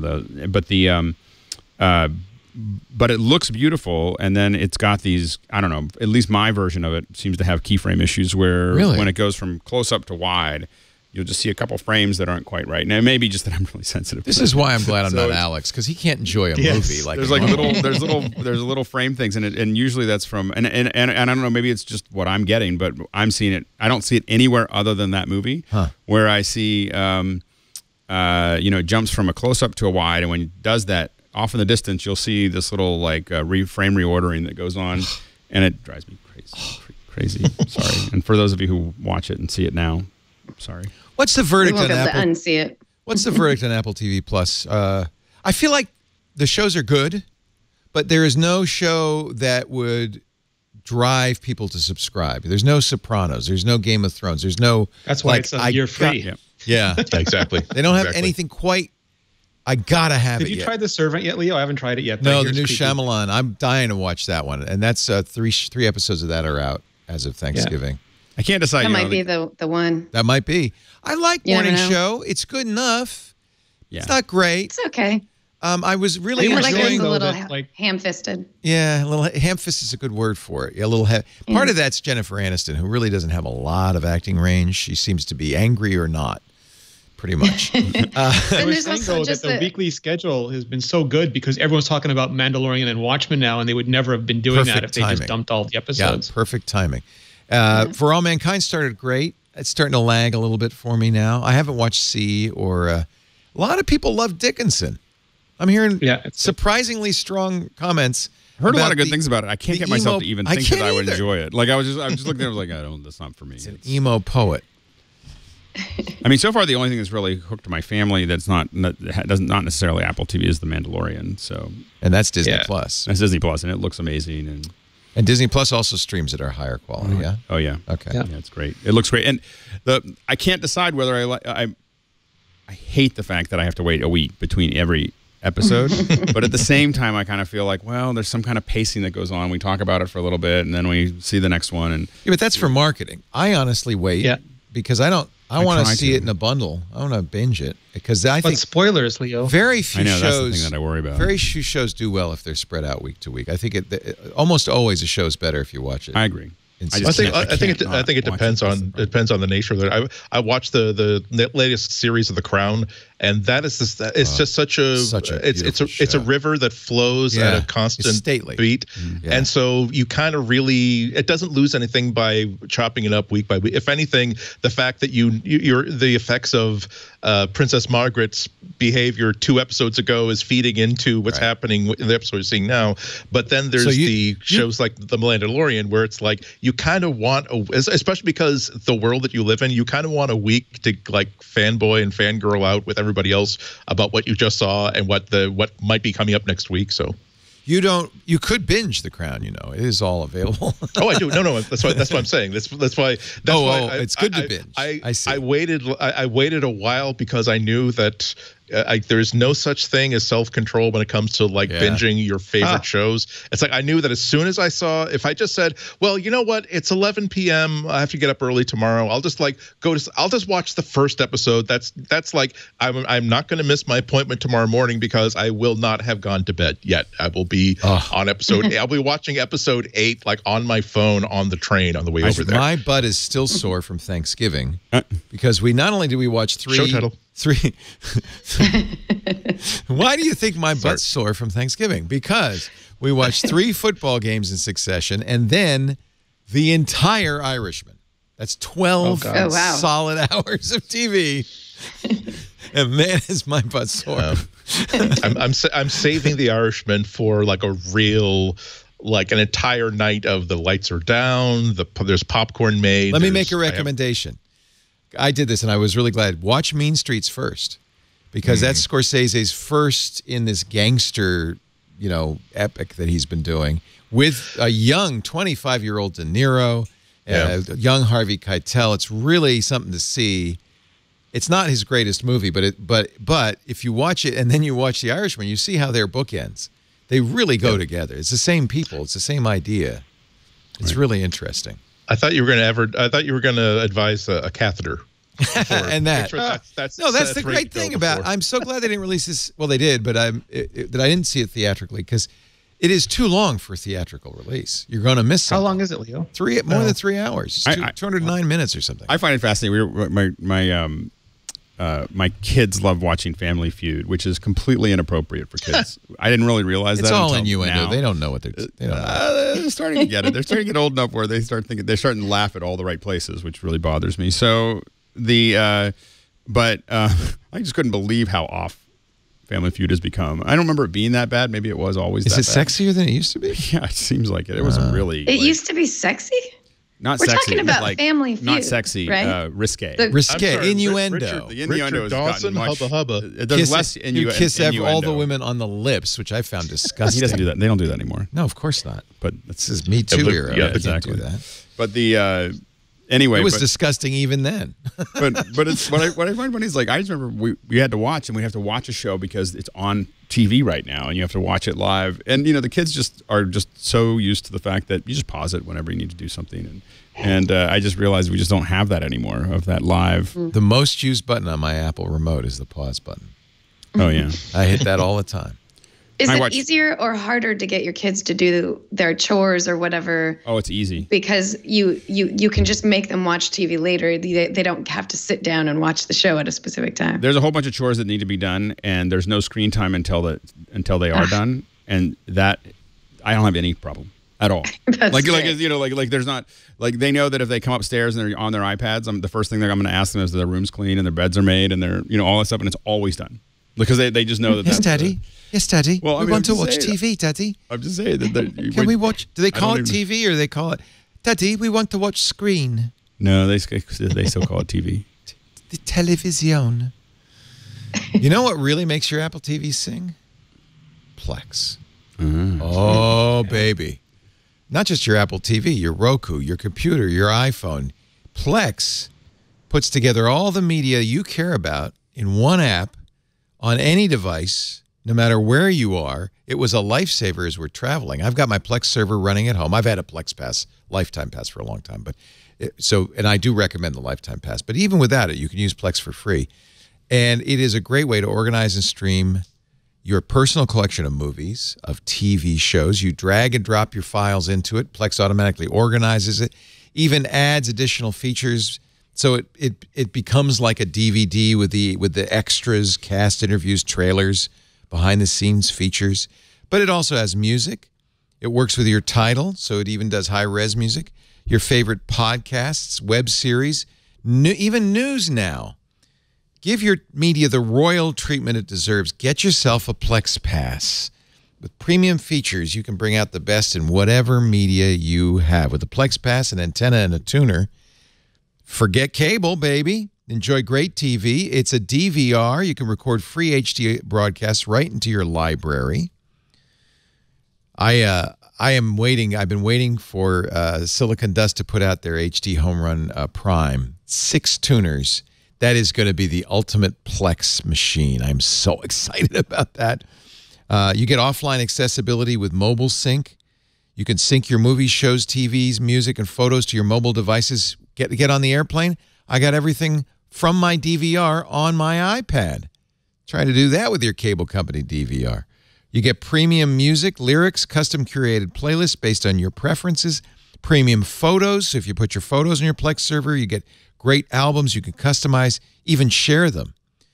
That's another great thing about Plex. You can share, if you've got a Plex server, you can share your content. Get cinema, and in fact, you can have different users in the house even. So your kids can have their Plex account with parental controls turned on. You can have your Plex account. Your wife can have her Plex account.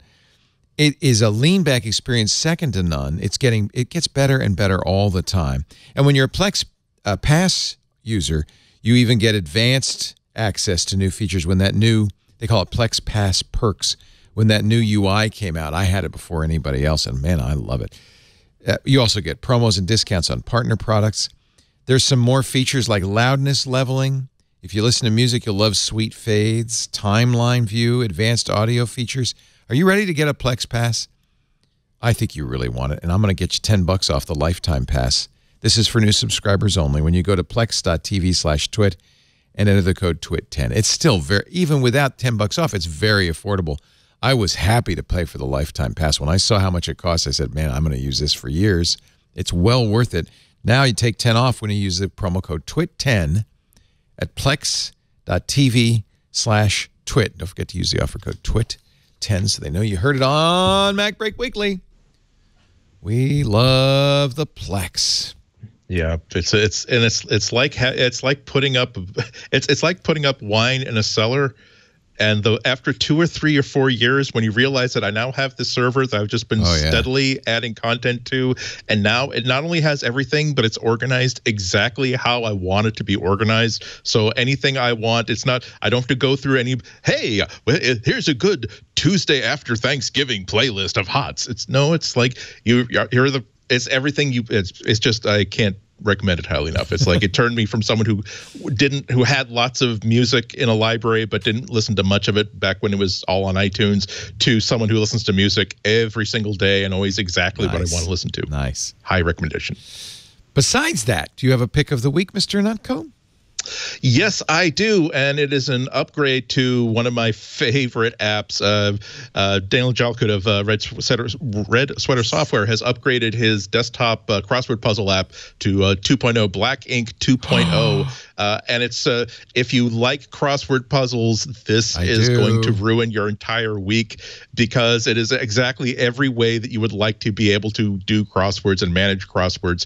And it's not just, hey, buy our crossword puzzle pack for $2.99 a week. It is simply like a reader for other crossword puzzle services. So no matter no matter where you're getting your crosswords from, you can actually use this as your puzzle app, and it is so easy to use that you forget that you're using it. You're just focusing on not being able to finish a Tuesday New York Times crossword puzzle. Oh, I thank you for this, because I did, while I was on vacation, 25 days, 25 New York Times crosswords. And wow. I love them. And the New York Times app is pretty good, but I know Daniel, I bet he did a better job, right? He's got to give you something a little bit better. The original was terrific, and this is you love to see an app that's been around so long that at some point the developer says, you know what, I'm just going to rebuild this from the ground up, because it was great. It was the app I wrote a long time ago was great, but now we've got these other. I've learned so much since then. And I've got so many different ways to make it better. Another way that they've made it better was changing the registration policy, where now it's totally free as a crossword puzzle getter and filler app, so it's free for lifetime. If you pay the rather okay registration fee, then you get the ability to find out what solutions are, time things, do records of what you're doing. But it's the sort of thing where you kind of after using it. When I bought the first one, it was because I used it for like a couple of days and said, I really want him to get a whole bunch of money from me. Yeah, that's why. I mean, it's $30. That's why I would do it, because really all I'm doing is downloading the Times puzzles. But and Times will let you do that. You can download the puzzles and use it in Black Ink instead of in there. Good, that's great. And what other good crossword sources are there? I'd have to launch up my app to get it. I get into a crossword jag like 4 times a year, and then I admit I kind of get beaten down by hubris. I will just do the easy ones, and then you know what, I'm going to try the Wednesday, Thursday, Friday Times crosswords, and then I'm like, I think I need another month to regain my self-esteem. I know exactly. I got to the point where I could do a Monday in about 10 minutes. I think is my kind of average time. But man, it takes, by the time you get to Friday, is Saturday harder than Friday? Or Sunday is the hardest. Sundays is it's the biggest. Yeah. It takes me about an hour and a half to do a Sunday. But so they get progressively harder in the New York Times. The thing I don't like, Thursday is like cutesy games, word games and stuff. Yeah. And it's kind of fun, because when you finally figure it out what the trick is, you go, oh, I get it now. And then it all solves fast. It's fun. And that's another nice thing about it. It will also let you just simply print these things out. There are times where, if I can't, particularly the Wednesdays, where I feel as though I have the ability to solve this if I take more than a day to do it. So I will print it out and stick it in my little hardback notebook that I keep in my bag. Oh, wow. So you can keep noodling on it as time goes by. Like it was meant to be done with a pencil or a pen. Red Sweater, Daniel Jalkut, and his updated version. I'm looking at the... it does New York Times Premium, but there's other crosswords. The American Values Club, Ashley L.V. Smith, Rene Emmett Quigley publishes puzzles of his own creation. Crossword Fiend, Fireball crosswords. That's from the Peter Gordon, formerly of The Sun. Grids These Days, The Incubator, McNamara's Band. I've never even heard of these. I can't wait. This is great. Crossword puzzle fans unite. Thank you, Andy. I'm going to download it the minute I get home. Love that idea. How about you, Ms. Gill? What do you got for us? Well, in honor of post-Thanksgiving and upcoming holiday cooking, I have the meter. Oh, I have one of those. That's the greatest thing ever. This thing is amazing. It's a wireless meat thermometer. You plug it into your meat. It has an app on your phone that connects to it. You can set the temperature that you want the meat to reach, the amount of time you want it to take. You can even pick from pre-selected recipes, if you will. And it's fairly accurate. The first time I used it, I cooked an entire turkey, a 20-pound turkey with it.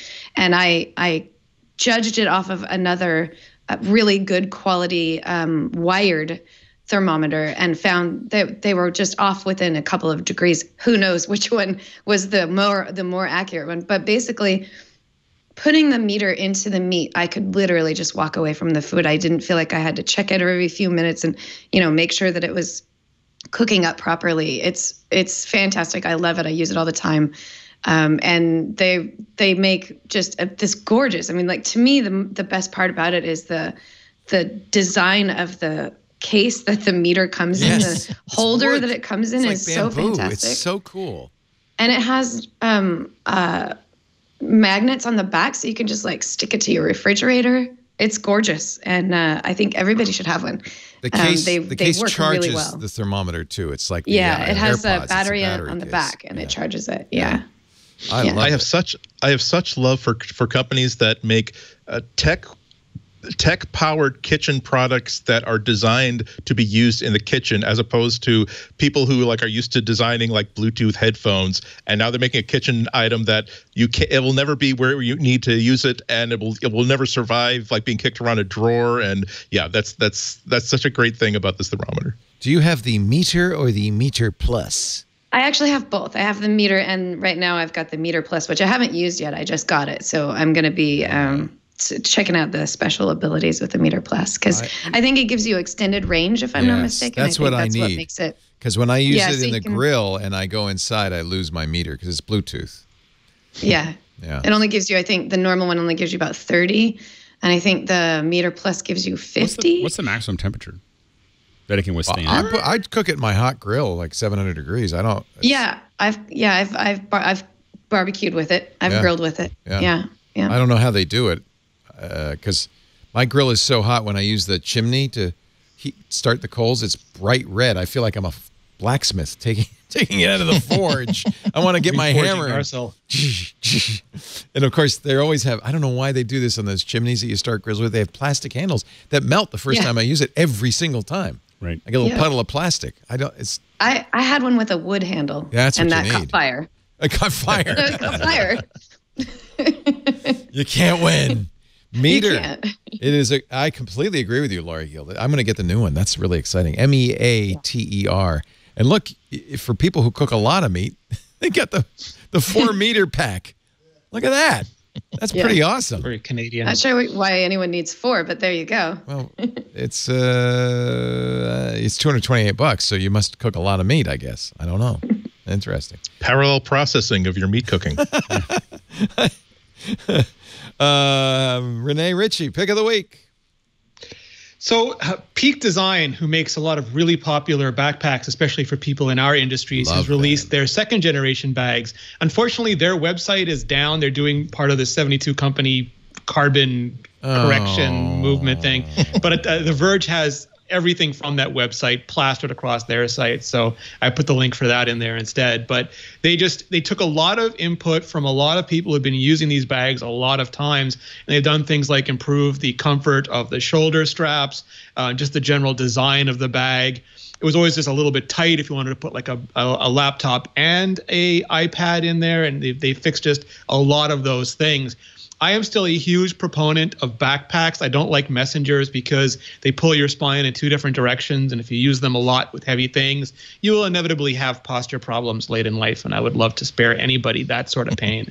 So a really good backpack. It's got better hip support, better everything. And it has that sort of stylish YouTuber, blogger credibility that is absolutely so important in our industry. I use Peak's camera straps. They're like seat belts. Yeah. On all my cameras, and they have a hand strap that I use as well. I really like. And like Retcon 5 in our chat room, I have ordered the Peak Travel tripod. We're all still waiting for it. I have too. Yeah. It's expensive, but I love the idea because it's very compact. It was a Peak's site is down. I wonder if I could see. But apparently, it's better for stills than video. I don't know what that means yet, but that's what I've been hearing. I don't know what that means either. I don't know. Is it a fluid head? Maybe it doesn't. What it means. I don't know what the head is. The idea is great. Is that a non-fluid head? It's not a fluid head. It's not a fluid head. Oh, so you can't pan and stuff. Right. Yeah, That's usually who cares about that? say. Yeah. Right. I mean, that's usually what people. Yeah. This looks like a really cool. It's expensive, but I guess we'll all have one when it comes. Alex, I left the most expensive for last. Alex, Lindsay. I don't know how. It's not that expensive. It's not that bad. So this is the Blackmagic ATEM Mini, and this is actually a nod to our earlier conversation before the show about getting your camera into the computer. So for Rene and I were talking about this. So this is a switcher. Oh. And it is super small and for the price and for the size, super powerful. So this is four camera switcher. You can do four cameras, 4 HDMI cameras. It doesn't have SDI in, which is fine for a lot of people. You have an HDMI out, but more importantly, you have a USB out, and that USB will act as a webcam. So it will look like a webcam when it goes into your computer. Wow. So now you can yeah. Oh, this is the ultimate for like the home vlogger or podcaster. Well, not only that, I kind of think that we should get them all for all of us because it means that you could be switching between all your inputs. Yeah. So because it shows up as a webcam, it means that Skype can see it. And Zoom and everything else. So if you want to impress people, for your next Skype call or your next little pitch or whatever over anything, whether it's Meet or Hangouts, Skype, Zoom, or you can stream have with wipes, OBS. transitions. Yeah, exactly. Picture in picture. It's got a downstream keyer, so you could add little lower thirds. But again, a lot of times if you're trying to just do a little training or you're doing a presentation, this is the way to do that. Like enough of the little software tools that come with all these devices, they're not nearly going to do what this does. You still have basically the ATEM controller, which can just be software control. You could actually hook an entire switcher control surface up to it, but you can also use just the just a laptop or even an iPad to run it as far as switching. And of course, because it's hardware, you can just simply tap on the keys to switch. And this is just a great little switcher to allow you to actually be able to put together something simple. It's not a replacement for the bigger switchers that I've used by Blackmagic. But if this is the thing that I'd be tempted to like carry around if I was still doing as many Hangouts. So we did all these, over 1,000 Hangouts. Whatever. This is what I would have sent out. Yeah. And the value is $300. Oh my God! Holy cats! What are it says secret broadcast features built in. What is secret? Did it say secret? Yeah. ATEM Mini even has secret broadcast features built in, so it could do high-end work. But I don't know what those. Well, I don't know if it's secret, but I mean, it has a chroma key built in. It's got a lower third, a basic chroma key. It's not their ultimate technology, but it's good. So you'd have one. Maybe you could hook up to a computer, a single, a two-shot, exactly, and then. What else? I don't know. You could have the picture out your window. Well, yeah, or an overhead. Like if you're doing a training, let's say you're doing like a cooking stream or something like that, you can have your little micro that's up above, pointed down at it. The mics are audio jacks, analog audio. They're little jacks, 3.5 audio jacks, and so they're fine. I mean, for something basic, you're going to be able to. You could hook a mic up to it, and one of the little less expensive mics. I mean, this is not built to replace. You couldn't even hook a USB mic to it. Or could you hook it up to your computer? You could hook the USB mic up to your computer. And the only challenge you'd have there is sync. Right. So you just got to make sure that the app that you're using can allow you to adjust your audio sync. By going straight into the switcher, you're ensuring that it's going to stay in sync. And so anyway, it's 1080p. So it for most things is great. I could actually. I don't use more than 4 cameras on the Tech Guy. In my studio, I could do the whole thing. And it's super small, super easy to use. The other thing that's interesting is that it's still using the same backbone that all the other switchers use. So all the APIs and everything else are all there. So you can run the switcher if you want to write code. You can customize a lot of what it does and build your own little buttons. It also works with, and we do that a lot with the bigger switchers, where we have we build custom buttons that do certain things. So you can run the ATEM software on a Mac or PC. Or PC, not iPad though. There's iPad apps that use the API, so there are ways to control it with an iPad, and I think even an iPhone. I'm not sure. So there are iOS apps that people have written, and they're not Blackmagic apps, right? But it's using the same thing. And so the great thing also is that if you start with this, and then you go, okay, now I want a bigger switcher. Right. The interface is, you're not going to learn a new interface or a new switcher. You're just going to take all the stuff that you already know how to do and do it. So it's a pretty it's an incredible value. I mean, it's probably one of the best video values I've seen ever. I mean, for $300. And again, one of the big things is the fact that it's just a USB camera to your computer. So if you're using OBS or Wirecast or Skype or all these other things, you just simply plug it in. Even if you only had one camera, this would solve, Rene, this kind of solves your camera issue. Where even just one camera, it'll just come in as you can use it, and it should work just fine with your camera. Awesome.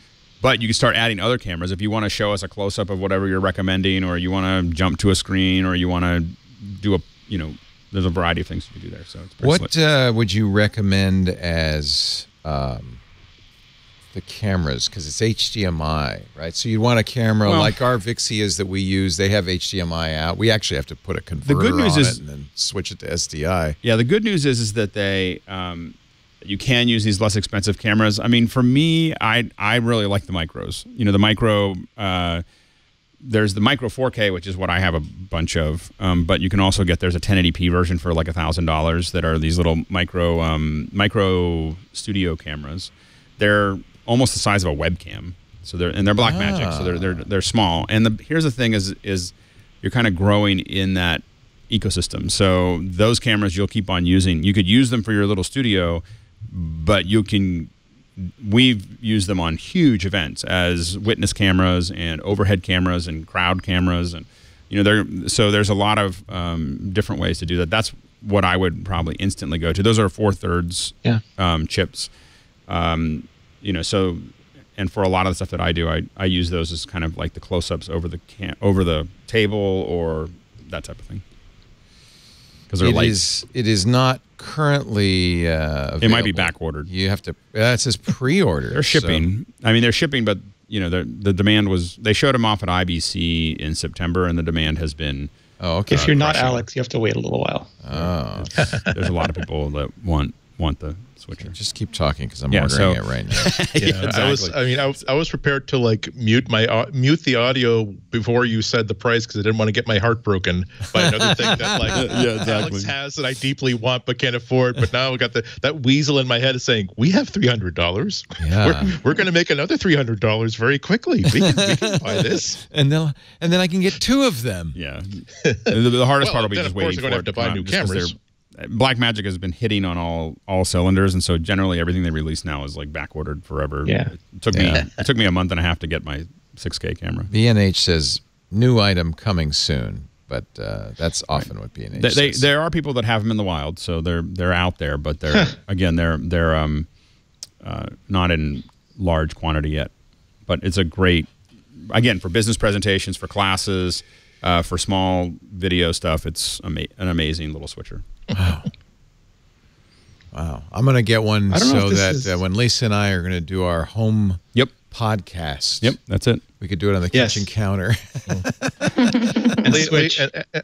And Leo, I don't give out compliments easily, but I'm going to say that your idea to buy one of these for all of us that you had 10 minutes ago is typical of the brilliance and forethought that has led to. Fortunately, Lisa stops me whenever I try to do something like that. Maybe we will actually. That's a good. If you can make a strong case for it, Andy, and I think you probably can, because you had, what was it, Crane Cam 3000?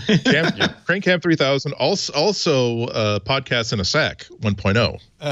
So that's gonna be coming back when the weather and is also no longer quite so nasty. Power requirement's very low. I mean, for something like CES, it could be a good little mobile. You know, you could literally be switching. Do you mind if I set up my switcher? But it's not. But it's like literally, we've done ones where we've gone mobile with it, where we needed something that small, where we've done live views, and we have. We did a shoot that had 4 wireless cameras coming back to a little switcher.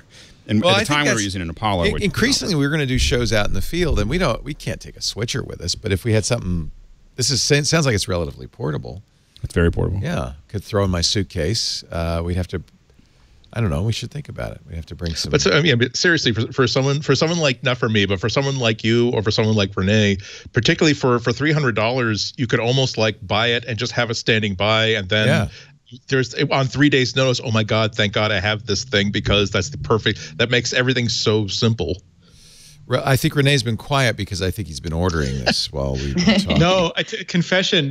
Sergei and Larry just retired and handed the company over to Sundar Pichai, and I was reading their new founders letter. Oh my goodness. They've retired. The founders of Google have retired.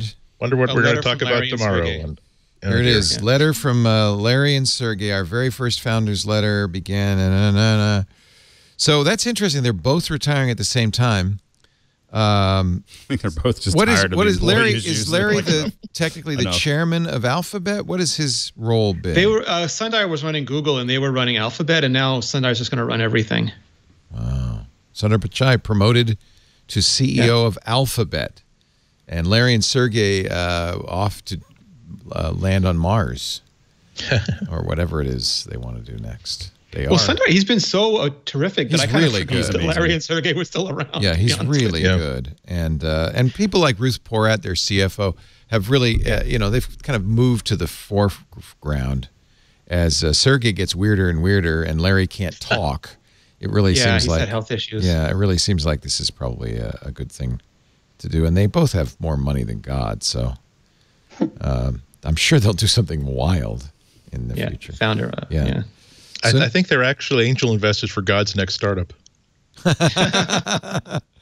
Sundar brings, they write, humility and a deep passion for technology to our users, partners, and our employees every day.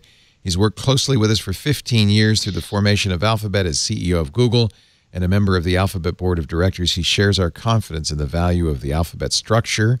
That's important because, of course, Google has a very odd setup. And the ability it provides us to tackle big challenges through technology. There's no one that we've relied on more since Alphabet was founded, and no better person to lead Google and Alphabet into the future. We are deeply humbled to have seen a small research project develop into a source of knowledge and empowerment for billions. A bet we made as 2 Stanford students that led to a multitude of other technology bets we could not have imagined. It's not even been that long. Back in 1998, 21 years ago, when we moved our servers from a dorm room to a garage, the journey that would follow. Wow, that is a big shift and a big change. And, of course, it comes as Google's facing a lot of headwinds from its own employees, from government, and even in the marketplace, frankly.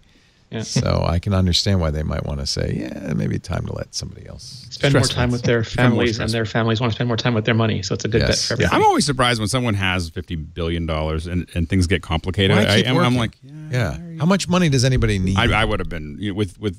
No, I would have been. If I had that much money, I'd be dead by now. I would have wanted to fly my own 747. I just want to point out this is why we are all not the founders of mega billion-dollar companies. Exactly. It takes a certain drive and ambition that exceeds how much money you have in your bank account.